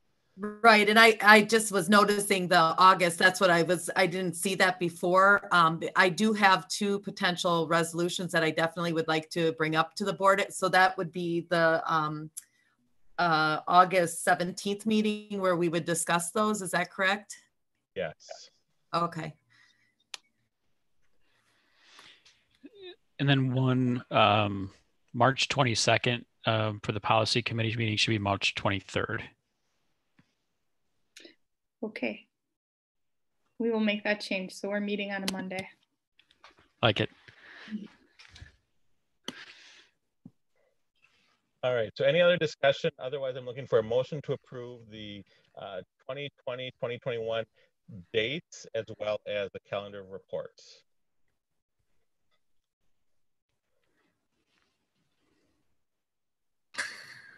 Motion to approve the 2020-21 board meeting dates and calendar of reports as outlined in agenda item 4.6. Do I have a second? A second. There's been a motion, a second to approve. Any further discussion? All right, then I call for roll call vote, starting with Kim, Yes. Noel, Yes. Kathy, Yes. Thor, Yes. and I am yes, motion carries. So next up on the agenda is the SWATSA Alliance Agreement and Resolution. So this is the Southeastern Wisconsin School Alliance for 2020-2021. So again, this is something that we participate in every year. And what I was mentioning with our agreement with the village is this is a similar organization where we work together with other school districts, primarily with advocacy. And is the primary issue or primary focus for this organization. So Kim, anything more that you'd like to share or highlight? As we were talking about the possibility of a resolution, our partnership with this group might have more leverage. So, it might be an agenda item to bring to that group if there was some sort of resolution they were looking to address. But they meet once a month. Jonathan has been attending these meetings, and Kathy is the SWSA appointment for this that you appointed last month. So. And actually, I can say I've attended one of the meetings with the full board, and then they do have monthly meetings right now for school board members too. And I have found it to be very helpful. The one question I did have is a couple districts were listed as only 1,600, and I believe that's because they're actually on the exec board or somehow they're working in a capacity that's serving the SWSA. Are you aware of that? I think it's Elmbrook, South Milwaukee. I don't remember the other one. Yes, their cost is less because of the service of one of their employees. Okay. Elmbrook has been hosting those meetings, and South Milwaukee serves as fiscal agent, so they do have dedicated roles. Gotcha. So they incur some additional costs as part of their regular operations in support of this organization. But I would echo what Kim said, is that I do think it's a way to leverage. I mean, if I'm not mistaken, it's like 30 different school districts that come together, and I think there is strength in that voice together collectively. All right. So then is there a motion to approve the SWATSA agreement for the upcoming school year? I make a motion to approve the Southeastern Wisconsin School Alliance for the 2020-2021 agreement and resolution as outlined in agenda item 4.7. I second. There's been a motion, a second to approve agenda item 4.7. Any further discussion? All right, then I call for a roll call vote. Kim? Yes. Noel? Yes. Kathy? Yes. Thor? Yes. And I'm yes, motion carries. All right, then next on the agenda is again an annual agreement where we contract with an independent hearing officer to review any typical expulsions. So before the student is expelled, there would be an independent hearing officer that would hear the case and make a determination if the expulsion is in agreement with our standard practices and policies. We have not used the services of the IHO in the past, but we have contracted with them for probably about 5 years now, Kim. That's correct. 5 or 6 years we've contracted, and essentially it's a retainer in the event that we need their service. and then we pay at the time of, at the time that we would need to use their services. And you're correct, we have had 0 expulsion hearings this year. My question with that, a resident actually was reading the agenda and had the question. I know we've been using this service for 5 years, and I think since my time on the board, it's been maybe used once, or not at all. I thought there was one, but anyways, what I was going to ask is how common of a practice is this? That was their question to me. How many districts around are using this particular service as part of their agreement? Many. We were one of the last districts to use an independent hearing officer for this purpose, and it was brought forward that it was common practice and that we were not doing it, and that's why we engaged about 5 or 6 years ago. Okay. Thank you. Kim, just thanks, good question. And I don't think we've used this any time recently. I don't know. In fact, I don't recall us ever using an IHO. Do you recall, Kim? I do not recall. It's possible, however, that at some point we had one, and okay. they might have reached agreement before the hearing was completed, but yeah, we have not had an expulsion in my recent memory. And just to make sure I'm understanding correctly and it's clear with the community, the IHO is not determining whether or not the student should be expelled. That decision rests with administration. So we provide the policies and the guidelines for when that's appropriate. Administration would take action on that. The IHO is really making sure that the decision falls within our policies and guidelines. They're not actually the ones making the decision. They are determining whether or not the decision that's been made is in compliance with our policies and practices and procedures. A slight correction, administration would recommend an expulsion. The IHO would hear the case, hearing both the administration's evidence and the evidence from the student and the family, and would make a determination, and then the board still has the authority to approve that independent hearing officer's determination. So the board ultimately makes the decision, but you are giving the independent hearing officer the authority to hear the evidence and advise you, rather than you hearing the evidence as a 5-person board. All right, thanks, Kim. All right, any other questions about this? Otherwise, I'm looking for a motion to approve. So, any reason we're working with someone out of Madison versus someone local, or is that just? She's available on call, so no, there's no real reason other than this is the independent. We had a different independent hearing officer, and then we switched about 2 years ago to this one. Okay.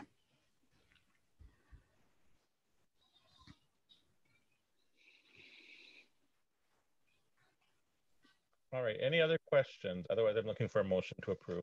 I thought I was motioning, sorry. Oh. I was on mute. I do move approval of the independent hearing officer for the 2021 school year resolution and agreement as outlined in agenda item 4.8. Is there a second? I second.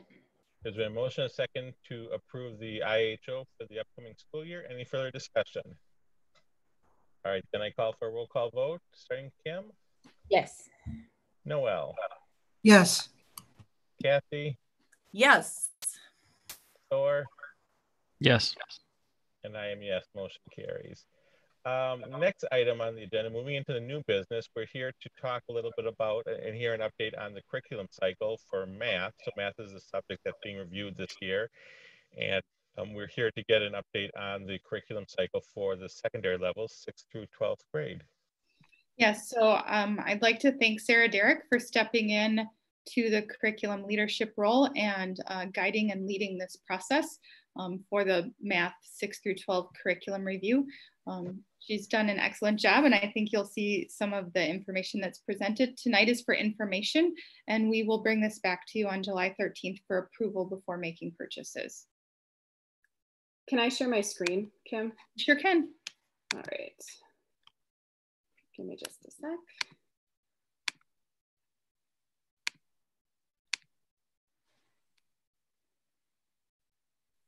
All right.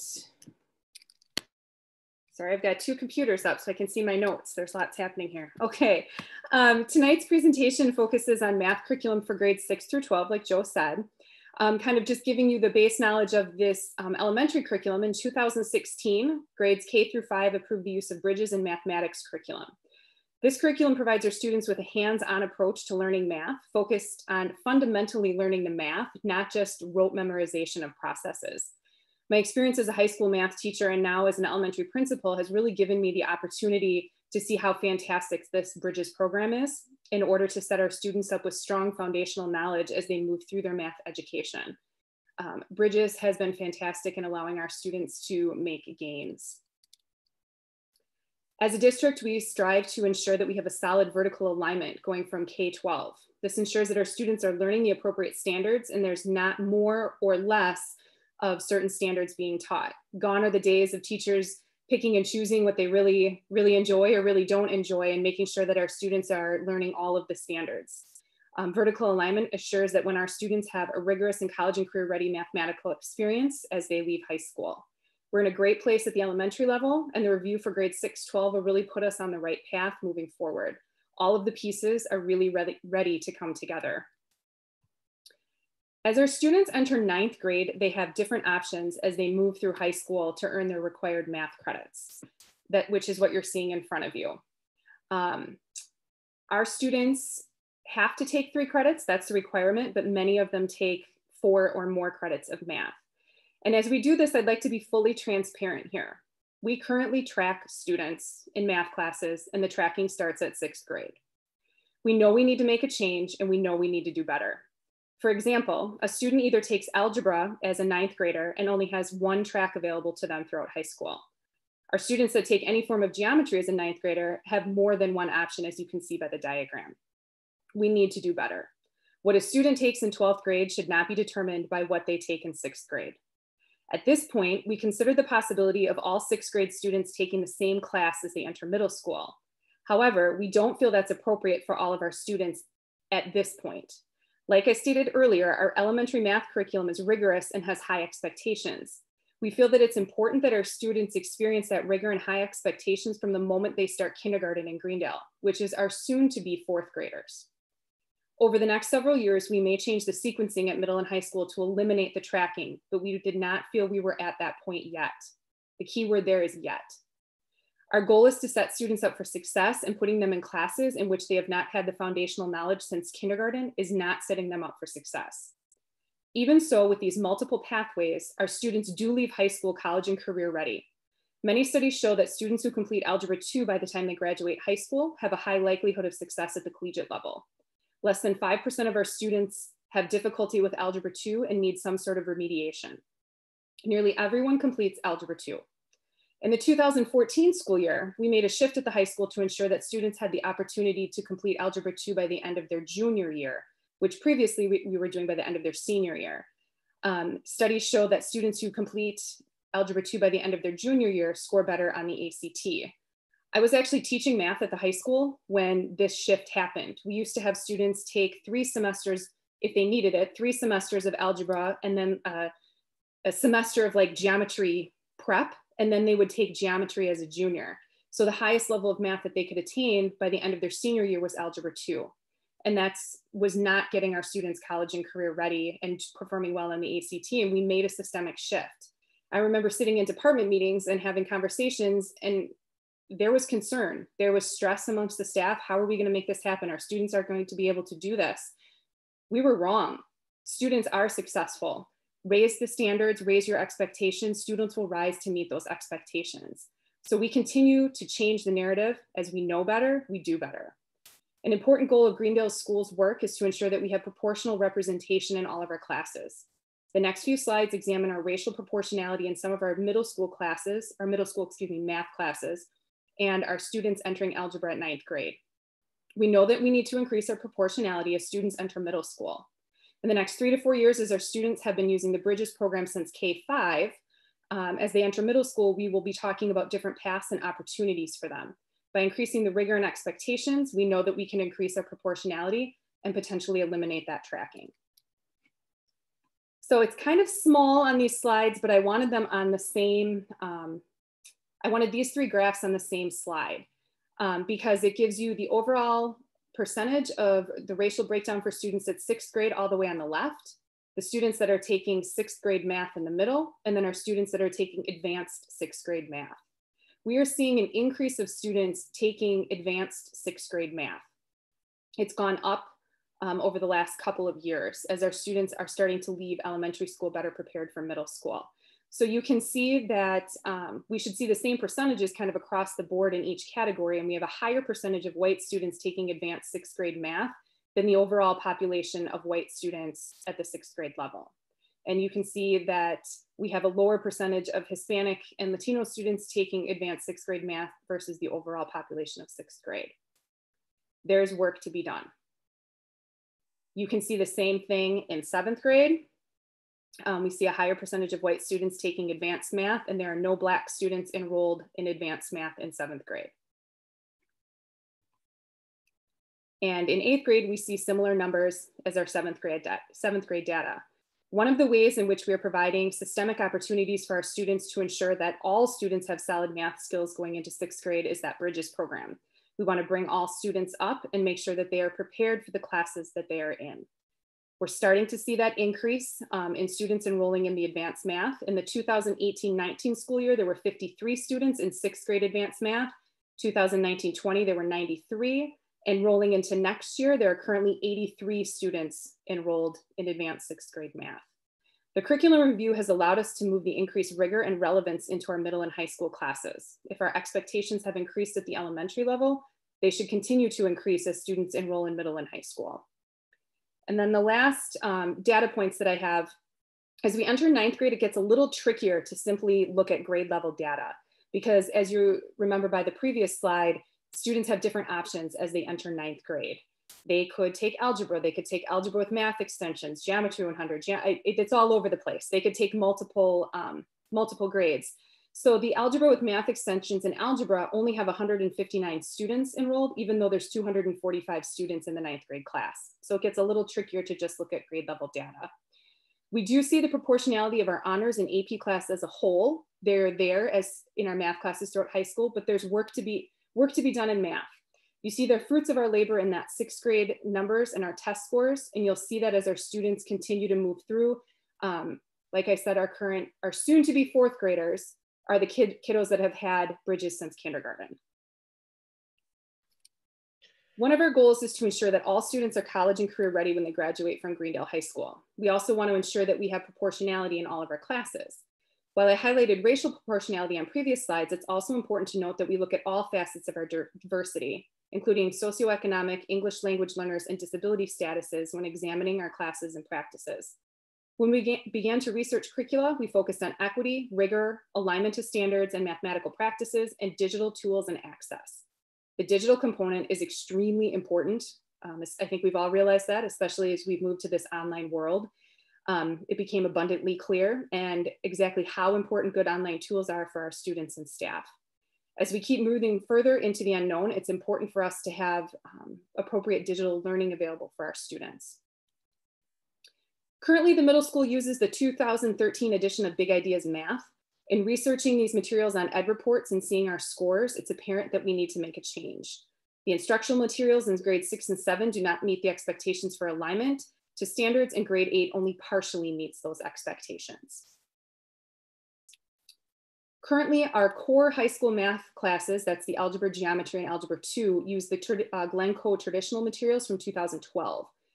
In looking at ed reports, these materials do not meet the expectation for alignment to standards, and they don't connect and build upon learning from middle school, and students are not expected to engage at a level of sophistication appropriate for high school. It's evident by examining our middle and high school materials that we needed to make a change. We need to increase the rigor and expectations just like we have at the elementary level. To continue the curriculum review process, teachers at the middle and high school, specifically, I'd like to mention Jane Patterson and Jeff Dieterich from the middle and high school and all of their work that they have done on this. Leading the middle and high school teams has been extremely important, and I appreciate their work very much. They worked with their teams to create documents that contained all of the criteria for the new materials. All of those pieces are included in the board report. If you'd like to go back and look at those, I'm not going to read those to you. The criteria were broken out into 4 categories: math content, assessment, student experiences, organization and structure, teacher's role, and technology. I'm sorry, that was 5, not 4. The full list is included in the board report. And additionally, staff wanted to ensure that there was a connection to state standards, but also the standards for mathematical practices. Students should be able to make a sense of problems and persevere in solving them, reason abstractly and quantitatively, construct viable arguments, and critique the reasoning of others, model with mathematics, use appropriate tools strategically, attend to precision, look for and express regularity in repeated reasoning. That's also broken out further in the board report for you as well. We looked at a couple different options: big ideas, because there's a new version out, and reveal mathematics. The 2019 version of Big Ideas partially met the expectations for alignment. Unfortunately, the instructional materials only partially met the expectations for rigor and practice, and we determined that we needed to increase our rigor. So Big Ideas wasn't going to work for us.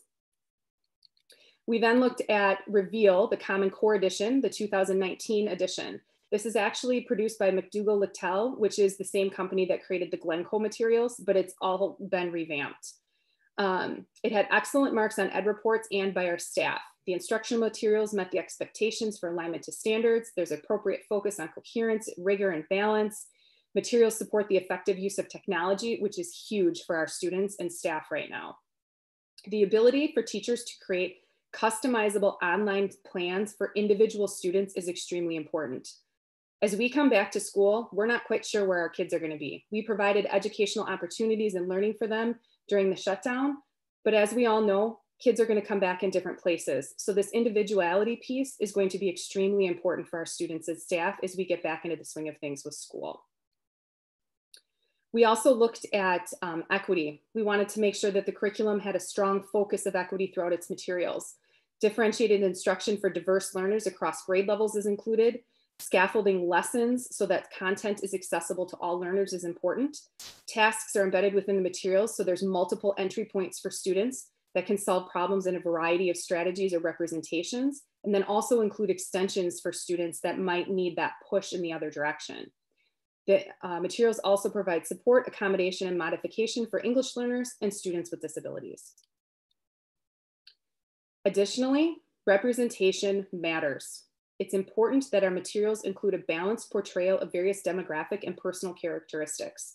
Multinational names are used in examples and in practice problems. Multiple ethnicities and both genders are used in illustrations. They're usually comic-like drawings. Diversity of names throughout the problems are used in ways that do not stereotype characters by gender, race, or ethnicity. Finally, when multiple characters are involved in a scenario, they're doing similar tasks or jobs in ways that don't express gender, race, or ethnic bias. There's no pattern of one character using more or fewer sophisticated strategies. Based upon the teacher feedback, using the rubric criteria and the information from ed reports, the team determined that Reveal Math will provide our students the best overall mathematic experience. Typically, there's $120,000, like you saw on Jonathan's slide, budgeted for new curriculum materials for the departments that go through that review cycle. Being present at previous board meetings and listening to Jonathan tonight, we know the money is tight and we need to make smart purchasing decisions. Jeff Dieterich and Jane Patterson have worked extensively with the vendors trying to get the best price for us. Multiple items were discounted. If you look at the board report, they gave us a lot of online licenses for free, which those are typically quite expensive. We have also determined that instead of purchasing materials, like Jonathan said, we would pay for them over a 3-year period. We do have materials on the board report list, starting, I think, with the pre-calculus line. Those are one-year extensions of online licenses for materials so that we can ensure that our students still have access to their college algebra, pre-calc, math analysis, AP classes, so that they can still access their online textbooks. We decided that the material in those specific classes are still in a good place, and we did not need to go out and search for different materials. And so I think those are all included in there, and that's where I'm ending. That was quick. At least it felt quick to me. What types of questions do you have? So I just had a question regarding the textbooks, and by the way, it's a very good report. I appreciate it. Yeah. the textbooks versus the licenses, are we finding that most of our content is being done online now, or are they students still carrying a textbook? We do a combination of both. We significantly reduced the number of textbooks that we're ordering. We are not ordering a textbook for every single student, but we are ordering some, Kathy, to make sure that if a student wants that hard copy, that they would have it available. We make sure that every student has an online license because we're one-to-one, but then we do reduce the number of textbooks. So they're not the same amount as students that we were ordering. Sometimes it's a class set just so it's in class in case a student forgets, you know, their Chromebook, not that they would ever do that, but they forget their Chromebook or something like that, that they still have access to the material. So it is definitely something that Jeff and Jane have considered, making sure that we don't need hard copy materials for everybody. Middle school is more likely to have the hard copies versus the high school. That's what I was just going to say. It looks like, according to this graph that we received, it looks like the middle school looks like they're one-to-one. They do typically use those. The high school is moving away from that. Okay. And the change in the digital device for students last year made it so that it is a touch screen with a stylus on which students can write. And that made it more possible for us to be uniquely digital in our math curriculum. When I know during the shutdown, my daughter she'll be a junior next year, and she did a lot of note taking and stylus working directly on things that came home. So with her math stuff, she was doing homework right on the Chromebook. It was really cool.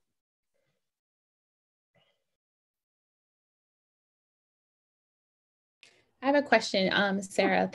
Thank you again for the detailed report. If we go back to the beginning of the presentation where you talked about the tracking, you said that we're not ready to remove that yet. How many years do you anticipate to pass before we're ready to get rid of the tracking? Probably 3 to 4, as we make sure that our students have that foundational knowledge starting in kindergarten, because that would be our soon to be 4th grade students. So they still have a couple years left at elementary, and then that would be a fundamental shift for the way that our math instruction is done, or the way that our math teachers have been teaching. So I would think if we were going to do that, we would want to have professional development for our staff around that, and what that would look like to get rid of those levels, and how you are going to meet the needs of all of the students in the same classroom. So I think we're definitely headed in that direction, Kim, but I don't think we're quite there yet. Thank you. I do think it's going to require some of a push, just as much as it did in 2014 when we shifted the sequencing at the high school to make it Algebra 2 accessible to all students by 11th grade. But that push needs to happen once the middle school has raised their rigor overall, and our students have had that experience in the Bridges math curriculum throughout their elementary years. So 2 years at a minimum, but could take a year or 2 longer, depending on the push. Kim and Sarah, kind of along those same lines. So as you looked at, the representation and things, is there anything? 6th grade is typically a year where we add some additional open enrollment seats, as well as we get some students from some of the parochial schools here in Greendale that come to the middle school. Is there anything that we need to be doing from an assessment perspective, or from a parent engagement and communication with some of those students that may be joining Greendale for the first time? Is that a reason that maybe we need to look at for maybe some of this underrepresentation? I don't think bringing in new students is a reason for the underrepresentation. Okay. We do have a process in place to identify skills for readiness levels for the acceleration process. I think that the underrepresentation has to do with the lack of rigor in our everyday math curriculum and the lack of representation. So the standard shifted at the national level and at the state level in 2014 when we made the shift. And at that time, we changed the high school math curriculum and the middle school math curriculum, but we delayed the math curriculum review for the elementary because we just didn't see a product on the market that could increase the rigor and align with the standards. And so that's why you are not seeing a K-5 adoption this year, because we made that adoption in 2016. So I think our underrepresentation has a lot to do with all of the reasons that we've been talking about in terms of bias and how that's manifested itself in our classrooms and expectations not being there for all students. And so that's been something that's been gradually shifting, and we've seen great gains and improvements in terms of equity and closing gaps on achievement testing in our STAR data at the elementary level. And so in a year or two, I think that we will see that gap narrow to the point that will either be proportional or we'll force that proportionality by leveling it out and having all students at 6th grade. So we are nearing that moment. But no excuses. The reason that we have disproportionality has to do with how we've treated instruction up to this point, and the shifts in 2016 in math and the learning that we've done over the last 2 to 3 years has made progress towards greater proportionality, but there's still more work to be done.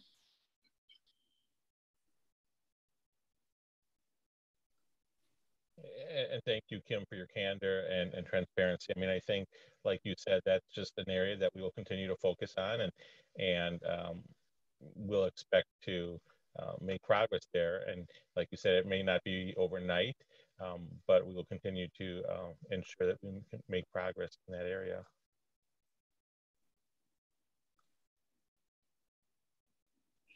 So we will bring this back to you in July.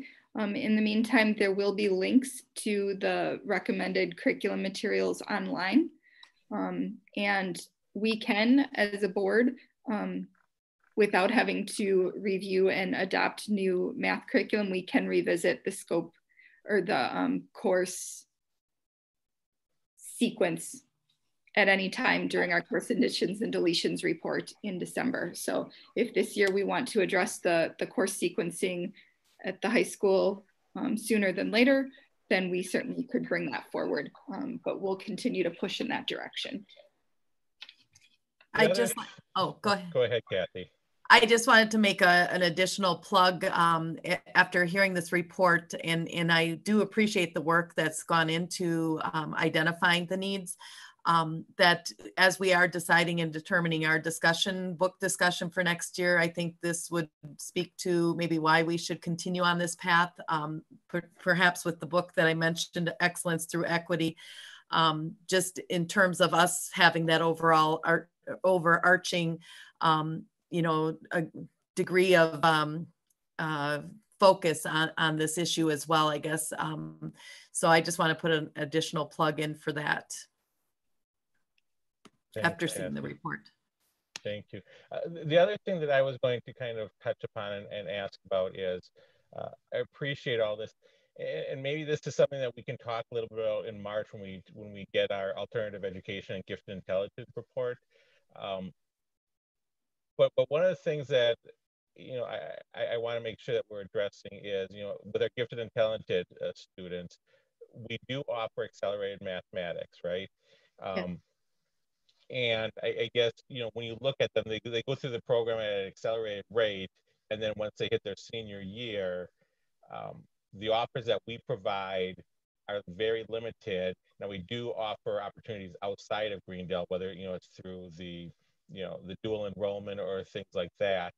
But I guess I'm wondering if maybe in March, when we get that report, if we could talk a little bit about, should we be looking at that? And I know it's a small group of students, but how can we look at maybe that math progression differently for those students, so that they continue to be educated in Greendale, even though we've maybe made the decision to accelerate them at a middle school level, so that they don't just kind of hop out after their junior year.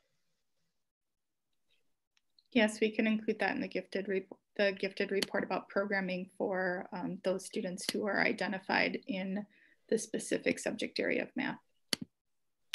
All right, thanks. Any other questions? Otherwise, Sarah, thank you, and thanks to Jeff and Jane for their work on this. Could I just add, I don't know if Axel has any thoughts, because he's been sitting through the meeting tonight, but I would love to hear, hi Axel, I would love to hear from you as far as how you, maybe how you feel the math process has gone for you personally, or what your thoughts are in terms of this discussion. I actually would, like, I have some things to say. I was one of the people that I went into high school going directly into algebra, and knowing me, I take a lot of AP classes. I enjoy taking AP classes, and I was really discouraged that I wouldn't be able to take calculus for my senior year. So, like right now, I'm working with my counselor to make that happen and trying to make sure that happens. But I feel that it should be kind of an easier transition for people in high school because, you know, there are times when in middle school, we're kind of doing this like kind of black and white thing where we're like, these students go to advanced math, these students go to regular math, but it's like some students, when they're transferring from the middle school to the high school, they don't have that much to catch up on to get to an honors math level. So we should try to work with them as much as we can to help them make that slight adjustment to the way they look at math so they can get to the higher level. Thank you I appreciate your feedback. I want to hear more about that. So Axel, we can talk more and see what our options might be to do that. That's a good idea. All right, thanks, Axel. Any other questions about the math curriculum? Otherwise, as Kim mentioned, we will be bringing it back at our next board meeting to approve and adopt the curriculum for math at the secondary level. This is, I think, another good example of not being complacent, right? So we're, when you kind of read this report, you're looking at all the areas to make improvement. But one of the largest things, I work with higher ed on a kind of my day job, if you will, and where they're spending a ton of money is on math remediation, and with less than 5% of our students, that's very atypical for high schools and the graduates coming out. So I want to commend the fact that you are not kind of sitting on the laurels and saying, hey, we're doing a pretty good job, and how to, challenging yourself to always look and do better. So I think that's harder to do than just, kind of staying with the status quo. So appreciate that effort and energy that you've put into this, Sarah and team. Thanks. It's that growth mindset piece that we want to keep moving forward. All right, thanks everyone. Thanks everybody. Thank you, Sarah. So next on the agenda, an update on learning and programming during the school closures. So this is something that Kim has been sharing with us every month, just kind of keep up to date on where we are at with things. So Kim, you're sharing your screen. It says reopening Greendale schools. Indeed. So during communications, I shared some of the things that we're working on in terms of summer school, in terms of co-curricular activities, and in terms of graduation. But right now, the question on everyone's minds and the thing that is causing a lot of anxiety across the region and across the nation is what our school's going to look like in the fall. So we have had a team of teachers that began work about 3 or 4 weeks ago to really analyze what is it that we need to do and how can we move, what information do we need to move into our reopening and reentry into the schools in the fall. So our goal is to make sure that students and staff have a return to a safe environment this fall, both physically safe, in terms of preventing illness, and socially and emotionally supported. So this team of faculty has been working together to consider all of the aspects, and part of those aspects are safety, so focusing on health, safety, food distribution, and physical needs of students, staff, and families. And the larger team is broken down, and there's some people looking at specifically at safety, and I'll show you some of those universal precautions that we're discussing. Practices and procedures are really establishing ways in line with laws that govern employment, finances, state requirements, and special education. The learning team is talking about instructional delivery models and making a plan to adjust scope and sequence learning platforms and address gaps in learning, in addition to the instructional delivery models that we'll be using in the fall. And then relationships are establishing and maintaining communication pathways and ways to engage with school and stay connected as a community. And this is really the spot where we're considering the social and emotional needs. So looking at all 4 aspects of that will hopefully lead us to a point in which we can re-enter the school setting in a normal or near normal way. The phased reopening recommendations have been coming from federal, state, and local health officials. And there is gating criteria to move from one phase to the next phase of reopening. One of those is the downward trend in positive COVID cases. 2 is that anyone with symptoms is able to test. Area hospitals have the capacity to treat, and area hospitals have sufficient PPE to be able to treat patients. And finally, that the local health authority has the ability to contact trace within 24 to 48 hours of a positive test so that they can help people to isolate with infection. So in that, every time that they're able to say yes to all 5 of those, or yes or almost to all 5 of those on their weekly or bi-weekly consideration, the health department is able to open and move phases through. So phase A was the safer at home order. And phase B allowed some of our community areas to open from 25 to 50% capacity. So restaurants at 50% capacity, library at 50% capacity, and other places were at 25% capacity. On May 22nd, our community moved into phase B. Now, schools remained in safer at home through June 30th because the state order was still in effect. On Friday, the Greendale Health Department announced that we would be, as a community, moving into phase C.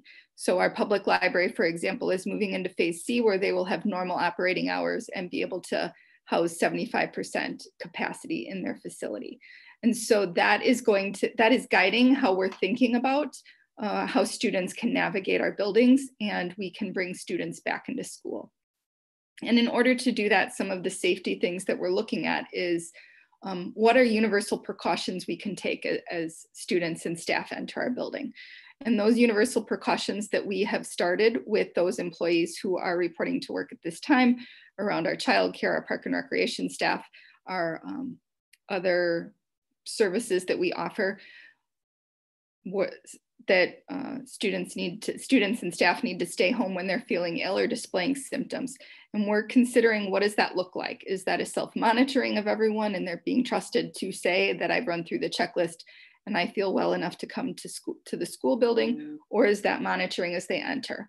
How do we provide for 6 feet of distancing? How do we make sure that there's frequent opportunities for hand washing with soap and water, that we're disinfecting, that we're slowing the transmission either through mask wearing or plexiglass shields, and that we're limiting our shared spaces for eating and cafeteria breaks. So those are safety precautions that we're considering. As we think about scheduling and reopening, we're looking at our classroom capacity and our school capacity, and we're examining a full range of options from fully in-person to fully virtual. And we're looking at scheduling options as well as how we can make modifications for how services are delivered within the school facility to accommodate social distancing and changes to traffic flow. And I want to reiterate that we are considering a full range of options, but nothing has been decided yet. In order for us to decide, we'll be asking some questions and communicating with the community. So the learning team's really focusing on how do we best serve the academic needs for all students within the allowed schedule based on the phase of reopening we are at. How do we focus on engaging students in their learning and supporting them socially and emotionally? So that engagement matters, and there's been a lot of things that have been put out in the public, but we want to make sure that our students not only are making academic progress, but are truly able to engage in their learning within our schools. So in order to make our next steps and to think about where we're at, I will be sending a letter to families this week with information about our work in progress and sharing information with staff from the work team at some point later this week or early next week. And then following that information, we'll be sending surveys to staff and families about all the considerations we have for reopening so that we can get further feedback on some of the ideas being generated around how we can safely reopen for our staff and our students. And throughout, because I understand that wondering and waiting for what school is going to look like in the fall can be anxiety inducing on all levels. We will continue offering resources for wellness through the district people services pages and our services around SFAP that continues to be available to students and families, as well as our other wellness activities to make sure that students and families are able to cope with the stress that the pandemic, the trauma of the pandemic has brought upon many of us.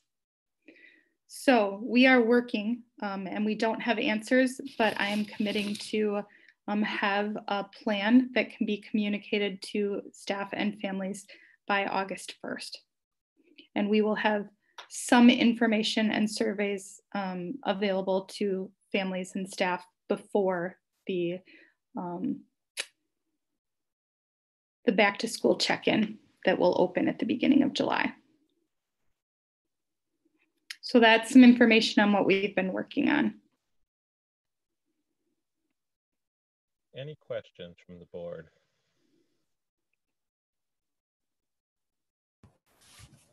I'm sure you're probably thinking about this, Kim, but just curious, has there been any discussion about if there's a group of children that decide to stay home, even though we may reopen, but the parents want to keep the child at home, how that learning takes place? Is it one teacher does it all, or is it teacher kind of splits themselves in half?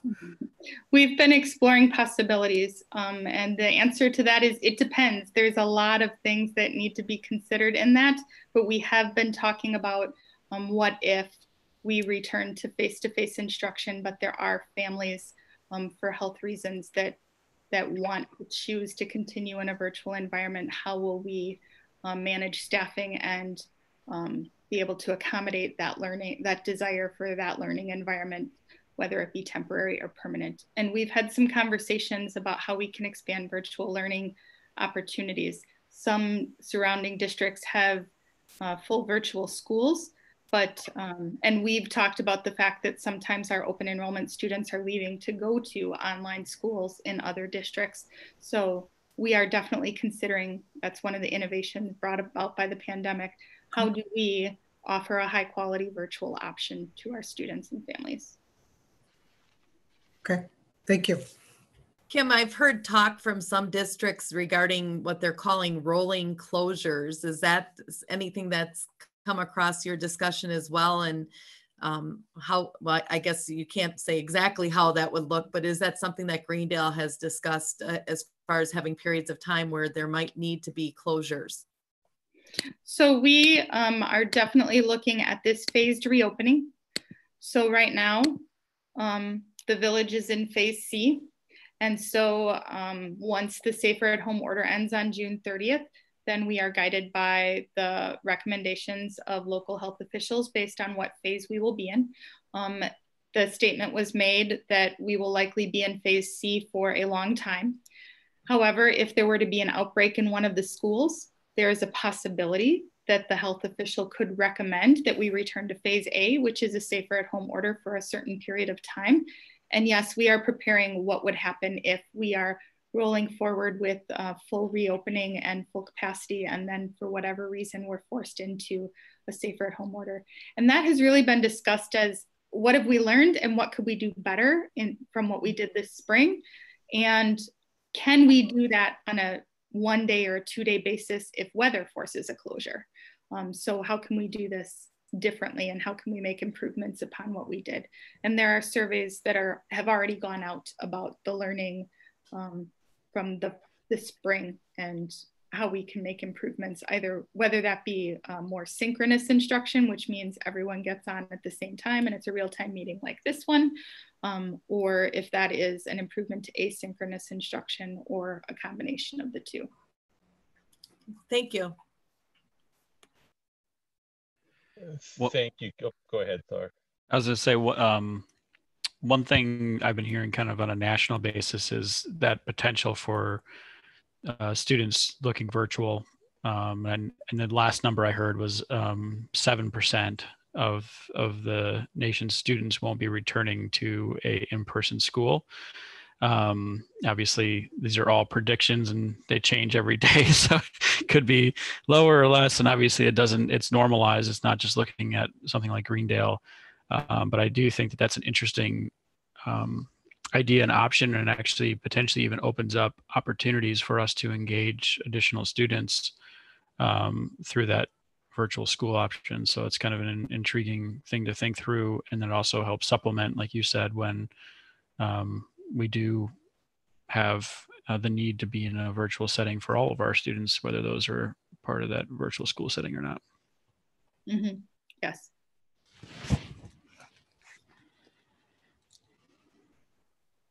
Thanks, Kim. And, from a personal perspective, I've started listening to, what private industry, what businesses are doing to come back, and I think, what higher education is doing to invite students back in the fall, and what the phrase that I heard is, it's going to be an imperfect return.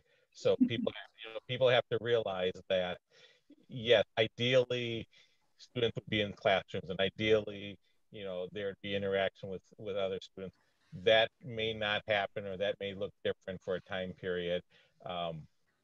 So people can say, well, I wish this wasn't happening, I wish that wasn't happening. It is going to be an imperfect plan, but I think what I've liked what I've heard that I really like is that you've engaged with others, both within the village, within the community, within the staff, to understand what could it look like, and it is going to look different. And in some ways, we will transform and come out of this with improvements to the overall education. Axel, anything that we should be considering? You've been living this now since mid-March, as we all have, but from a student perspective, you just finished your junior year, and how did that? What were some of the things that we should make sure that we are thinking about as you move into your senior year?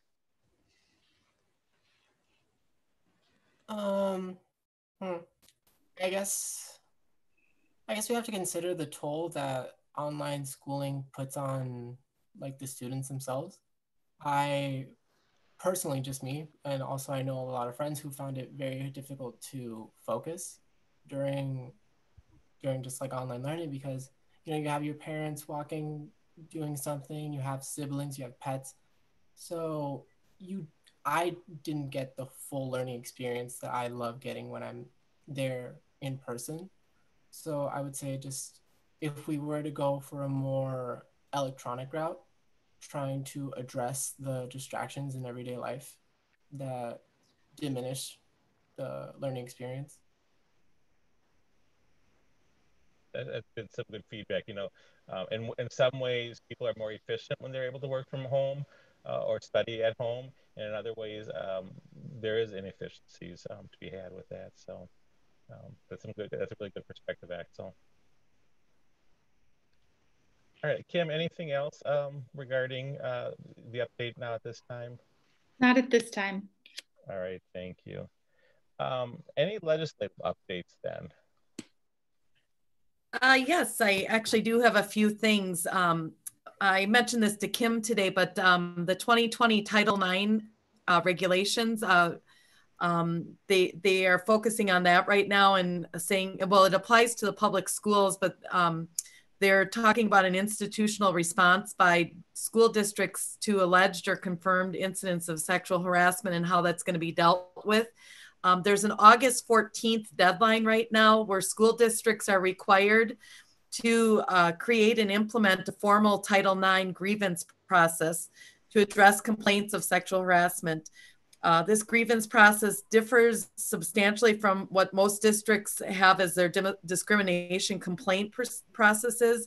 I believe we do have a specific sexual harassment process in our policies in there, right, Kim? We have specific, so I think we're good on that. The regulations are going to impose various training mandates.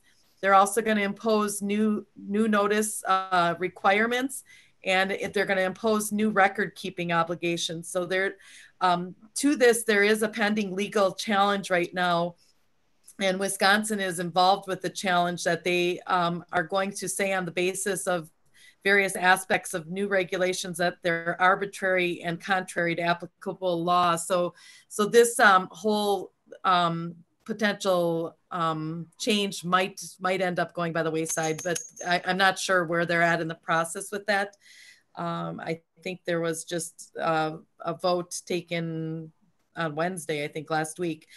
Then the Legislative Fiscal Bureau just wanted to report that they show a decline in the state tax collections continuing in May, but it has not been as substantial as it was in April. April in 2020 had an $870 million, which was below April of 2019, yes, 870 million below April of 2019. As of May 2020, the collections are at 66 million below where they were at in May of 2019. So there definitely, this COVID has obviously caused, as we know, some very financial constraints. The third item I had was the federal lawmakers are beginning to focus on challenges to reopening the K-12 schools, and Kim just touched on that. The U.S. Senate, this is what was actually meant on Wednesday of this past week. The U.S. Senate committee held a hearing for the first time on Wednesday, June 10th. So at the national level, they are.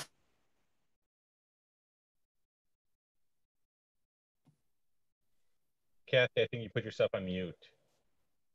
Sorry, did you hear any of what I said? Yeah, you did. Just that last sentence. So you heard about the U.S. Senate Education Committee held a hearing on Wednesday, June 10th. So the last item I had was that the Wisconsin Department of Justice Office of School Safety is launching a Speak Up, Speak Out, a resource center to provide communities with a centralized safety tool. And it's going to be available at no cost to schools. This will help with threat assessment, critical incident response, and general school safety guidance. And it's set to launch in the fall of 2020. So those are the items I have tonight. And I don't know if you have anything to add, Kim. All right, thanks, Kathy. Any board committee reports? Any board updates from any of the committees, Park and Rec or Ed Foundation? I did attend my first Park and Rec meeting last week, but we had a little trouble with the sound participating via Zoom. So I'm following up with Jackie, and I'll bring updates to the next meeting.